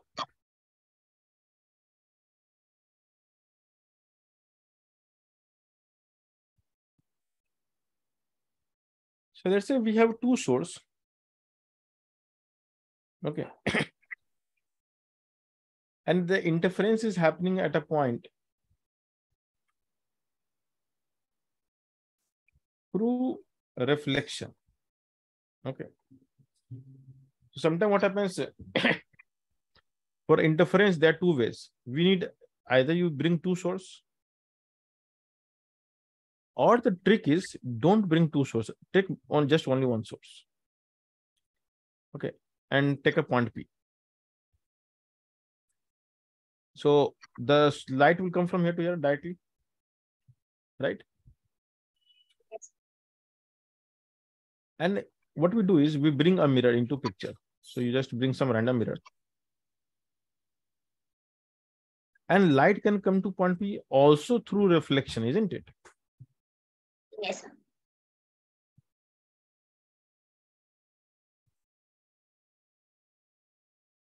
So let's say this is L, this is L1, and this is L2. And because it's a vacuum, it's a air, we can write the path difference, optical and geometrical will be same. So we can write delta x is how much? L1 plus L2 minus L. Yes. And we can think of, okay, getting the phase difference by writing 2 pi by lambda into delta x. Yes. But the problem is this will become wrong. You know why? Because the reflection can also affect the phase. Okay, so imagine a situation.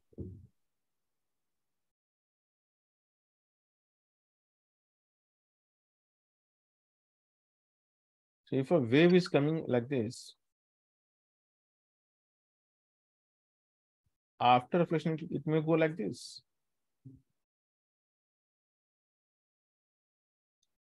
So the crest will become trough and trough will become crest. Yes. So reflection will actually shift. Reflection will actually shift the wave by lambda by 2. You can think of shifting either ahead or below, doesn't matter, but reflection will convert crest into trough and vice versa. That's why we say a reflection of wave suffers a path difference of lambda by 2 or phase difference of pi. Understood what I'm saying? Yes. So we can call phase shift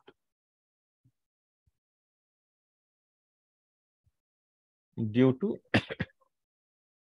reflection. Phase shift due to reflection.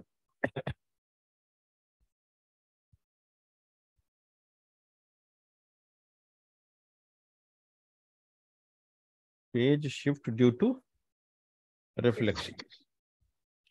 So remember, there are two possibilities. Reflection by denser medium or by fixed support. So either it is denser medium or it is fixed support. Fixed means like you can say mirror. I'll just write by mirror. Will change the phase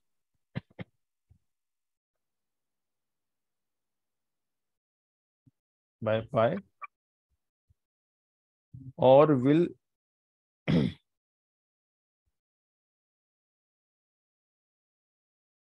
shift the wave by lambda by 2. So the way to solve question is that the source will start the light.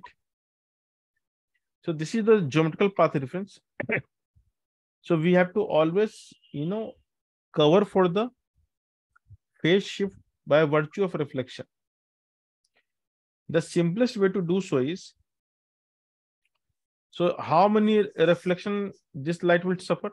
The reflected reaching at point P, only one reflection. Yes. So what we do is we add lambda by 2 to the entire value of geometrical length. Okay.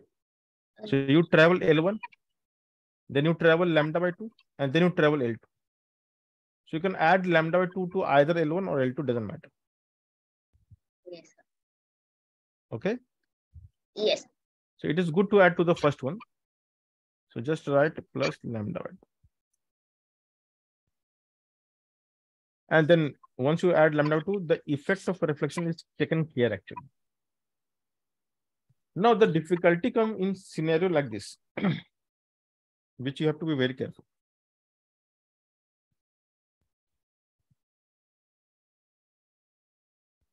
So if I create a layer of media,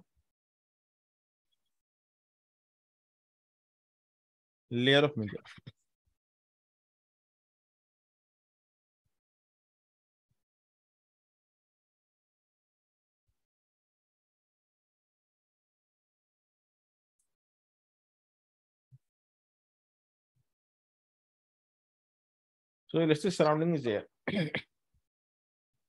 If I show you something like this, if some light is coming here and going here, the reflection is happening. So you're coming from air and hitting the denser medium, right? Yes. The phase will shift by lambda by 2. Sorry, the path will shift by. So the geometrical length will have an increment of lambda. So we compensate for the reflection event by adding lambda by 2 to the path. Okay. Oh, geez. If a light is getting reflected from here, so you're going from 1.5 to 1.6. Understood?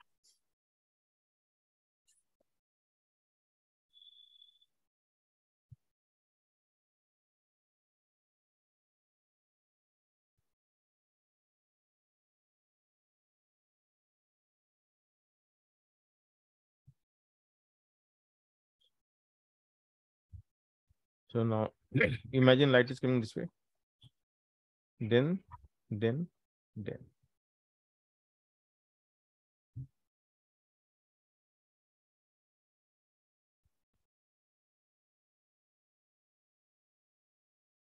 So what will happen here? Again, the phase will shift by. Now the question is, the phase, will it shift during refraction? The answer is refraction never shifts the phase. Or transmission never shifts the phase. Only reflection shifts the phase. Yes. And of course, there is a theory for that you will study in the wave and sound chapters. Okay. Okay.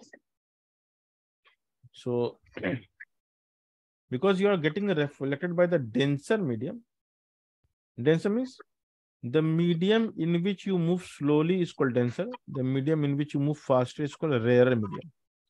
So the density means is speed density, not the density in terms of physical density. Is this clear? Yes, sir. So if a sound wave is coming, and if sound is moving through the water, through the air, through the steel, which medium is the rare medium for sound? Sir, Or it's rarest still- medium? Steel, because the sound travels fastest in steel, so it is the rarest medium, and air is the densest medium. Yes, sir. Okay. And vacuum is so dense that it cannot move at all. Yes, sir. Now here again the phase will shift and lambda by 2. But this is the situation which is unique.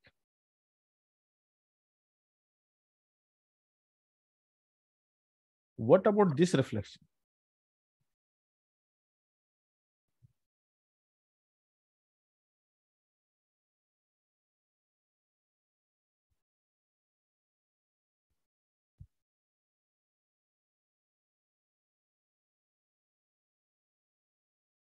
You're hitting a boundary, but boundary is, you're coming from denser, you're hitting the rarer boundary, right? Yes, sir. No shift. Clear?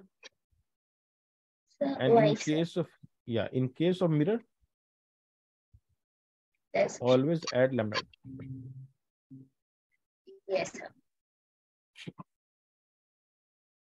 So there are three types of, you can say, there are three factors which can contribute to the phase difference. Okay. So factors that contribute in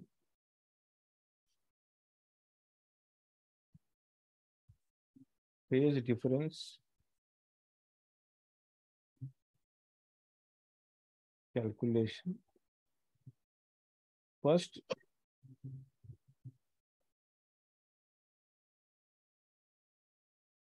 optical path difference. So if there is a difference, optical path difference between the two waves arriving at a point P, that will contribute to the phase difference. A reflection by an interface.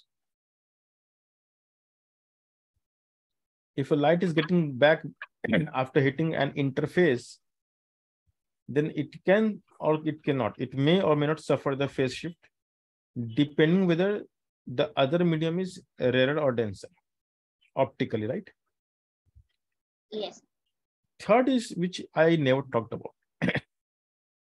It is quite possible that if two sources are not identical, the source itself may have the phase difference. So if two sources are having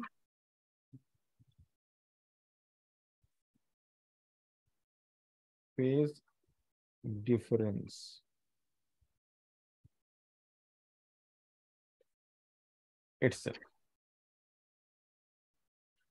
you can imagine this way. Okay, so we normally call that, now you can understand. Like husband and wife are always having some phase difference, right? They do not agree to everything, right? Yes. Generally. So you might have seen your dad or mom having some differences in some opinion, right? Yes, sir. But they live together with that difference in harmony. Yes, sir. You know why? Because they are coherent sources. They maintain the difference throughout. So it is now well understood by each other, like how they will behave in situation, because you know the phase difference is constant. Difference is there, but that is constant. And so the difference is understood by both of them. So in a way, they respect each other difference of opinion. So that's called the coherent source. So source may have difference, but if the difference is maintained, then interference will happen, and that difference will also add to the difference of phase. So look at this scenario.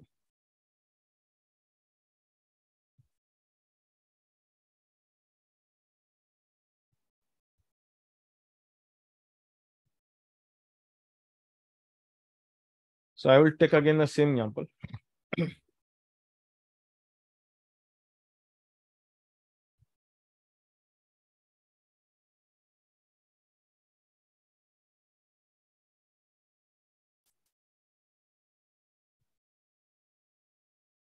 So let's say we have air everywhere.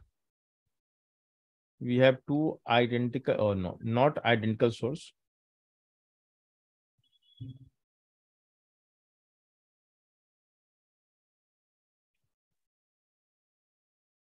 Now looking at the geometry, you may get confused that the wave arriving from S1 and S2 will travel same distance.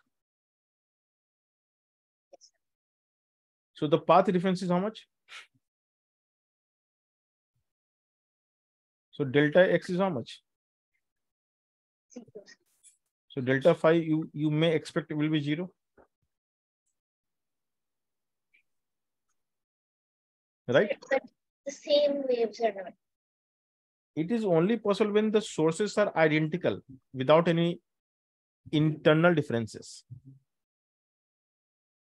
Now imagine the source are having exactly opposite nature. So when S1 will create the trough, a crest, S2 will create the trough. And crest and trough will travel together, will reach here. Oh, And you can see there is a phase difference. How much? Pi. Yes, sir. So this difference is coming because of source difference, right? Yes, sir. So path is not offering any difference, but the source itself is offering a difference. So when you calculate the path, when you calculate the phase difference for interference, you have to take care of all three factors actually. Understood? You have to calculate all three factors. Yes, sir.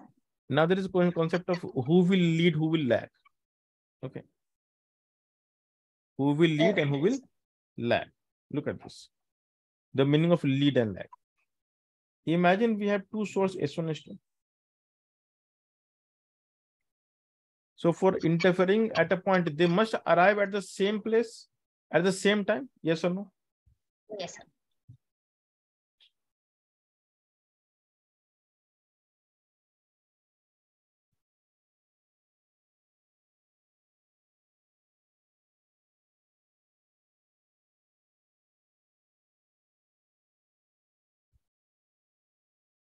Okay.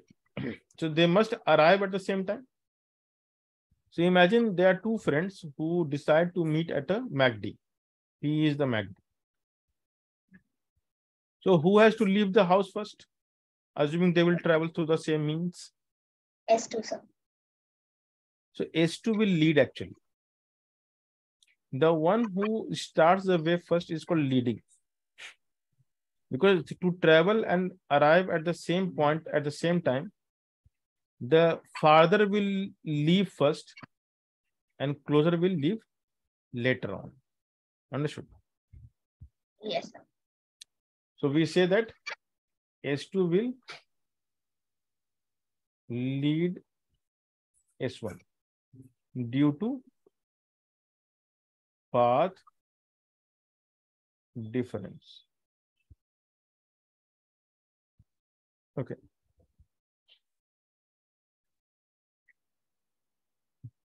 Now, if I say that S2 as a source lags behind S1 by pi by 6. Let's say due to some reason, there is a phase difference of S1 and S2 at the source end.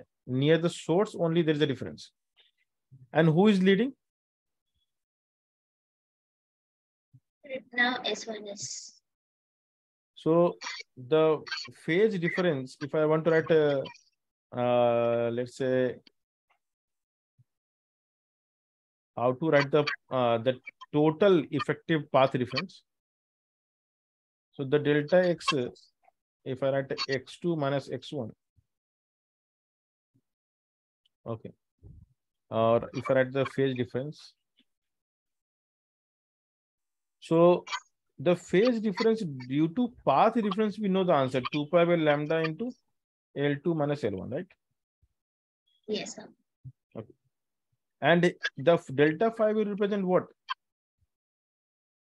Sir, the delta phi Phi 2 phase. minus phi 1 or phi 1 minus phi 2? Which one? 2 minus 1 or 1 minus 2? Sir, with respect to only the first situation where S2 will lead S1. Yeah, I mean, with respect to the path difference, the 2 is ahead, right? Yes, sir.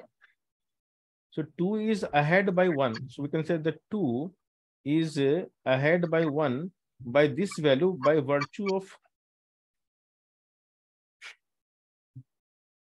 correct? Yes, sir. But I am saying that the phi 2 is phi 1 minus pi by 6. Understood? Yes, So phi 2 minus phi 1 is how much? Because see, S2 lags behind S1 by pi by 6. yes, sir. So phi 2 minus phi 1 is also minus pi by 6. Yes, sir. So basically we have two equations. Now phi 2 minus phi 1 is 2 pi by lambda into L2 minus L1. Also, phi 2 minus phi 1 is also minus pi by 6. Yes, sir. So we have this also, we have this also. So to get the net, we don't add, we just call net. We have to add this to mentally. So the net difference is how much? But, So the net difference is the difference. And why this is minus? Because in one side you're leading, but on the other side you're lagging actually, right? yes, sir. So phi 2 was leading phi 1 due to the path relation, but at the same time it was lagging also by pi by 6. So the net phase difference will change. Understood? Yes, sir. So phase difference calculation is really tricky. It's not very easy. And what I have explained is something which you need up to the Olympiad level problem. Okay. So generally, if you look at the question, the typical question will not consider the phase relation of source. They will be mostly based on the optical path reference. So you are going to face almost 100% question of SC Verma will have the optical path reference. I'll share some sheet. So in the resonance sheet, you'll get 1 or 2 questions in which the difference of source will also be discussed. Understood? Yes, sir. Okay. Now, yeah, tell me. Sir, when we say S2 lags behind S1 by pi by 6, I'm getting the ring of the net phase difference. So why? No. Yeah. So S2 lags behind, it is given. It like question will be given to you that two sources S1 S2 are located in such a located and they are creating the interference pattern. And they will also mention separately that the source itself having the phase difference of pi by 6. I mean, the context of question will be very much clear, not confusing like this. Because P is the point which I have taken, right? Yes, sir. But in the question, P will not be given to you. Yes, sir. They will tell you find the interference pattern on the screen. Yes, So sir. you will choose the point P on the screen to find the phase relation and all. So if they have mentioned the phase relation in the beginning, it means it is for the source only, right? Yes, sir. Because they haven't, derived any formula for the interference. They are saying in the beginning for the source itself. So it means it is for the source only. And the path is something which you calculate. It will not be part of question. Understood? Yes, sir.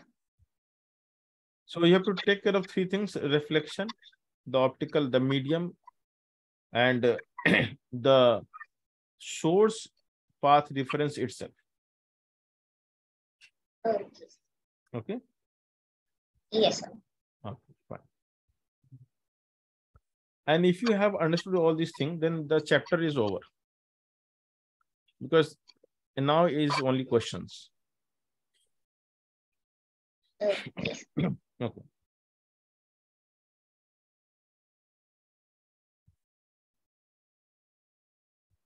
So now, okay, what is this? Mhm.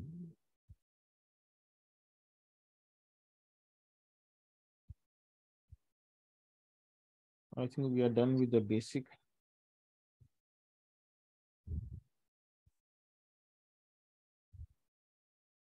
Okay, so I started somewhere. Okay, I went to some different thing. Condition for sustained interference, right? And I forgot the condition. The condition, yeah. So I write the first condition, second condition. Let me mention the third condition here itself. The wave must be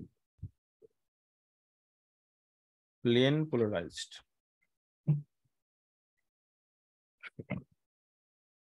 Which means the wave must be oscillating the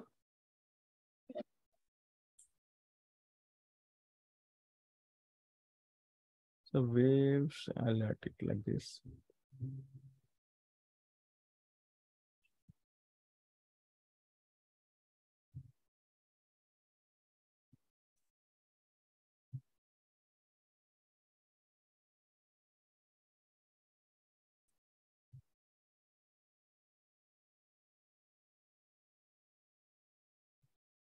So when you say plane polarized, it means it must have same plane of polarization or oscillation, you can say. So basically polarization means the oscillation will take place in one particular plane.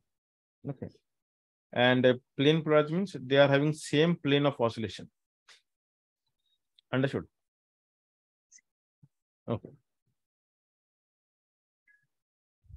So imagine they are dancers on the ground floor of a building, and then dancers on the first floor and dancers on the second floor. Will they ever interfere?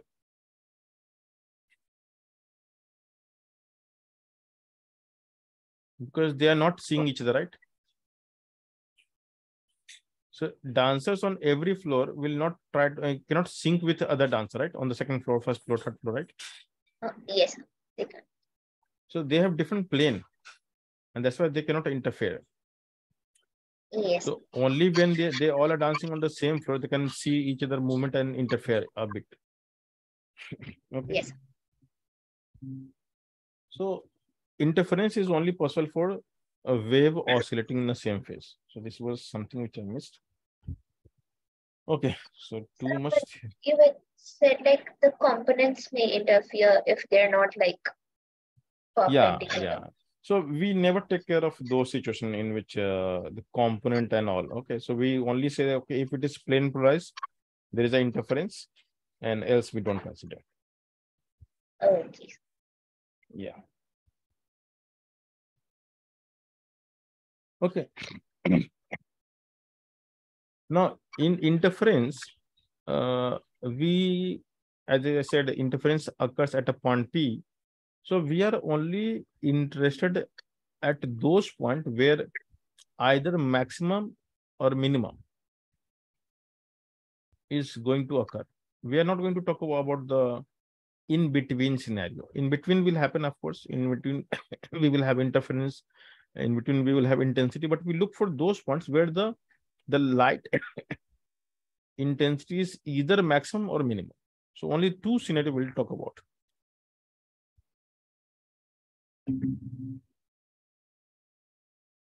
So for constructive interference,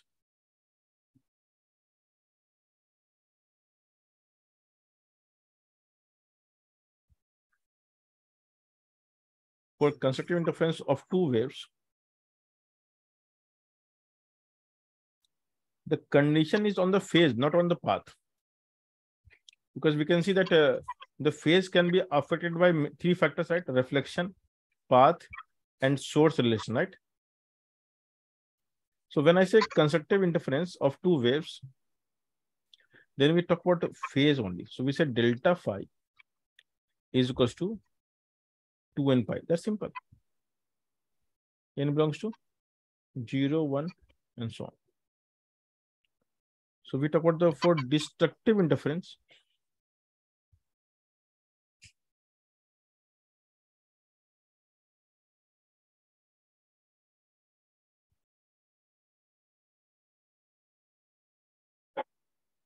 So for destructive interference of two waves,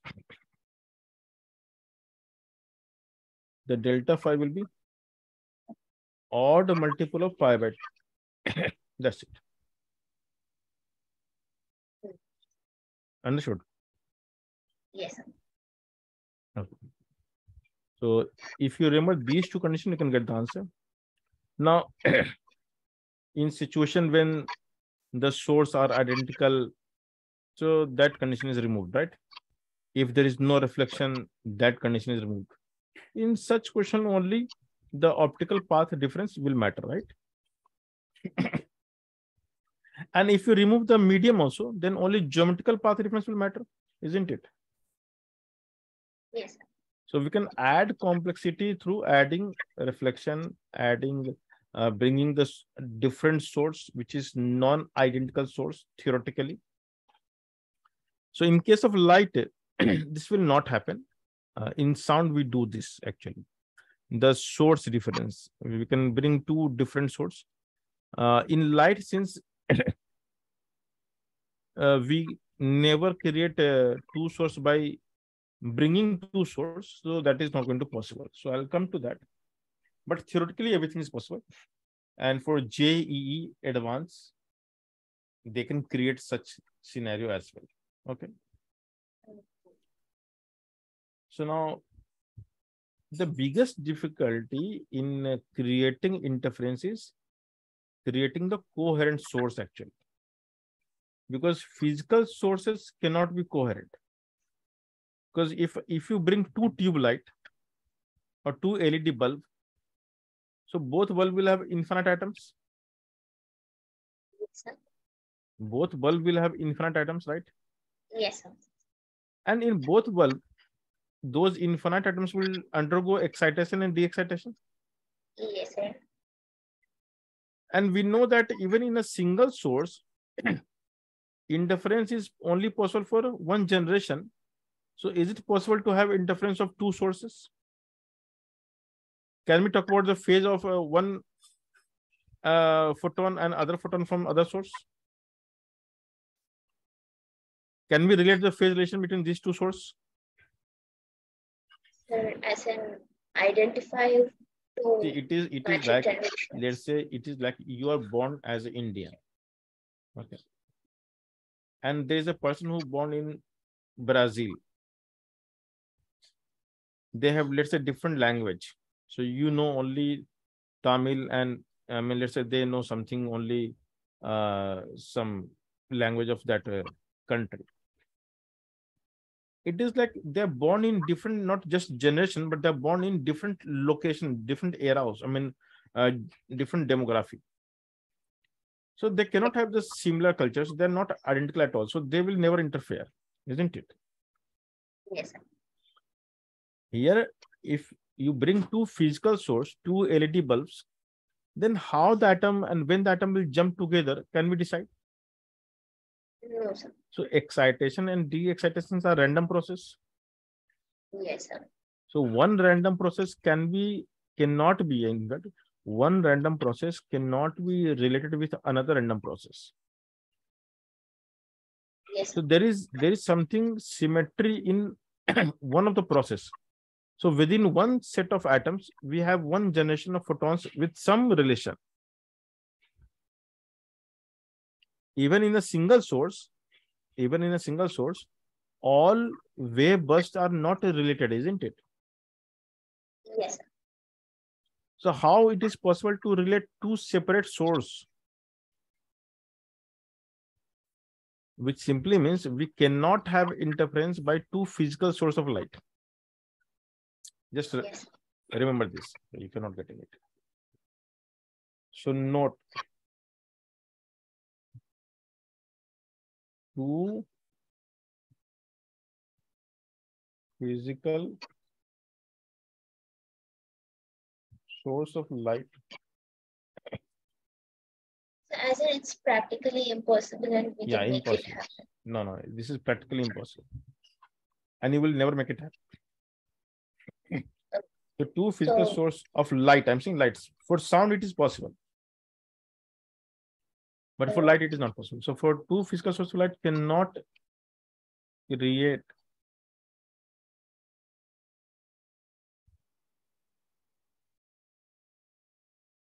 interference.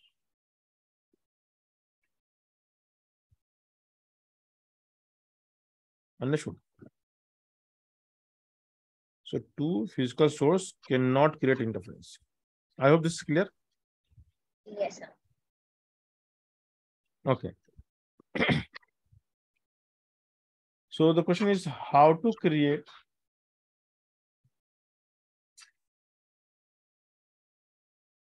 coherent source of light. So there are two methods to create a coherent source of light. One is called the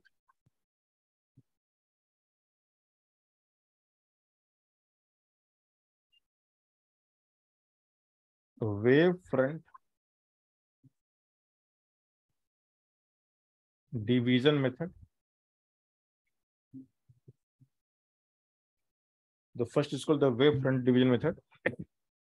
And under this method, we have multiple names that you will come across. So one is called the Young's double slit experiment. In short, we call YDSE.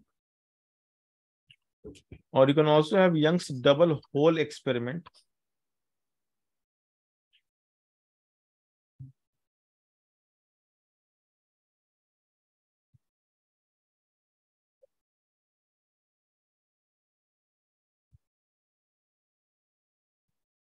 So hole means round actually. Okay, basically, and slit is also hole. I can say this is all. So slit means basically a rectangular hole. Understood? Yes.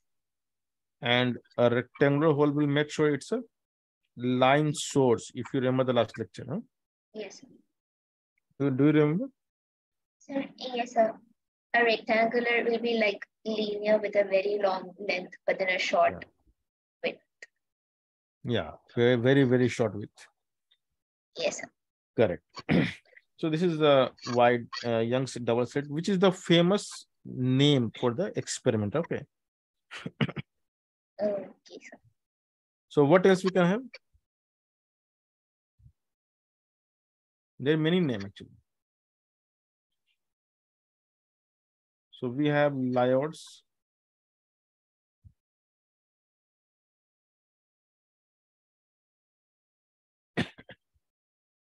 single mirror method.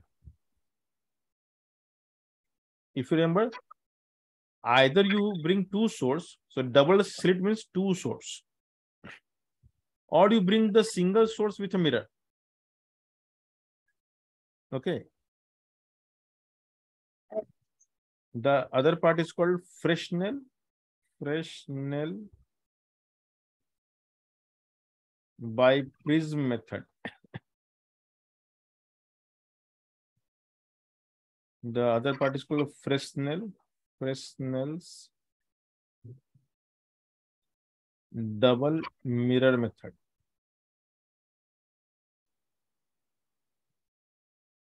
Okay.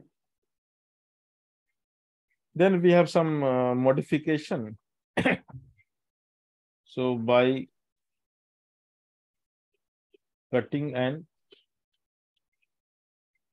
darkening of lenses. We can also create a coherent source. I'll show you. Okay. And there are many more. I can just call ETC. So I'll put it one more thing. So YDC can have multiple, you can say, variation. That's called the modified YDC. So we'll see that. And then let's call ETC. The second method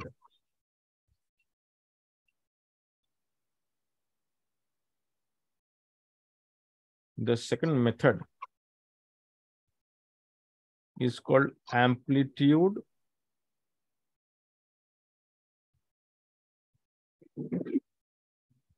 division method.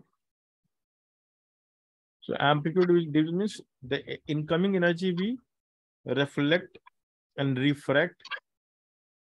Again, we reflect and refract, and then we let them interfere. So you split the energy and you recombine the energy. That's called the amplitude division method. So here we split the incident energy and again let them recombine. Because at the core of everything, we know that interference is what? The redistribution of energy, right? Yes. So every wave is energy, right? A wave is nothing but the flow of energy and momentum, right? Yes. So under this method, we will study thin film interference, which is our JEE syllabus. Thin film interference, but we'll also study about the air wedge or simply wedge or air wedge,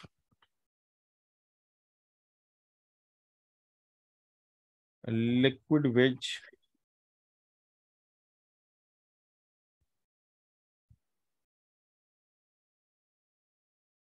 obviously Newton's ring. I'll just teach some part of it as per the requirement of JEE. There are many more actually. It is okay. So all these things will start in the next lecture. So from next lecture, the life is very simple. We have to draw the diagram, find the path reference, write the phase difference, and you're done.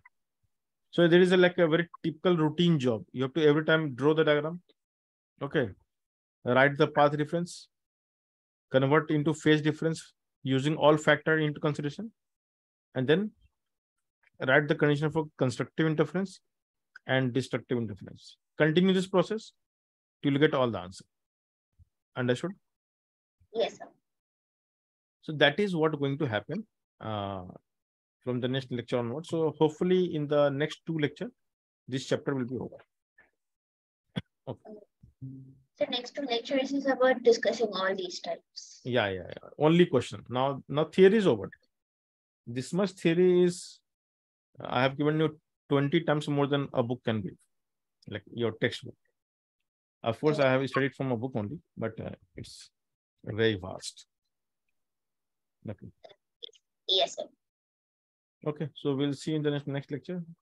I'll try to keep one more lecture this week and then one lecture next week. Okay. Yes, sir. So Okay, sir. you have examination on what today, tomorrow?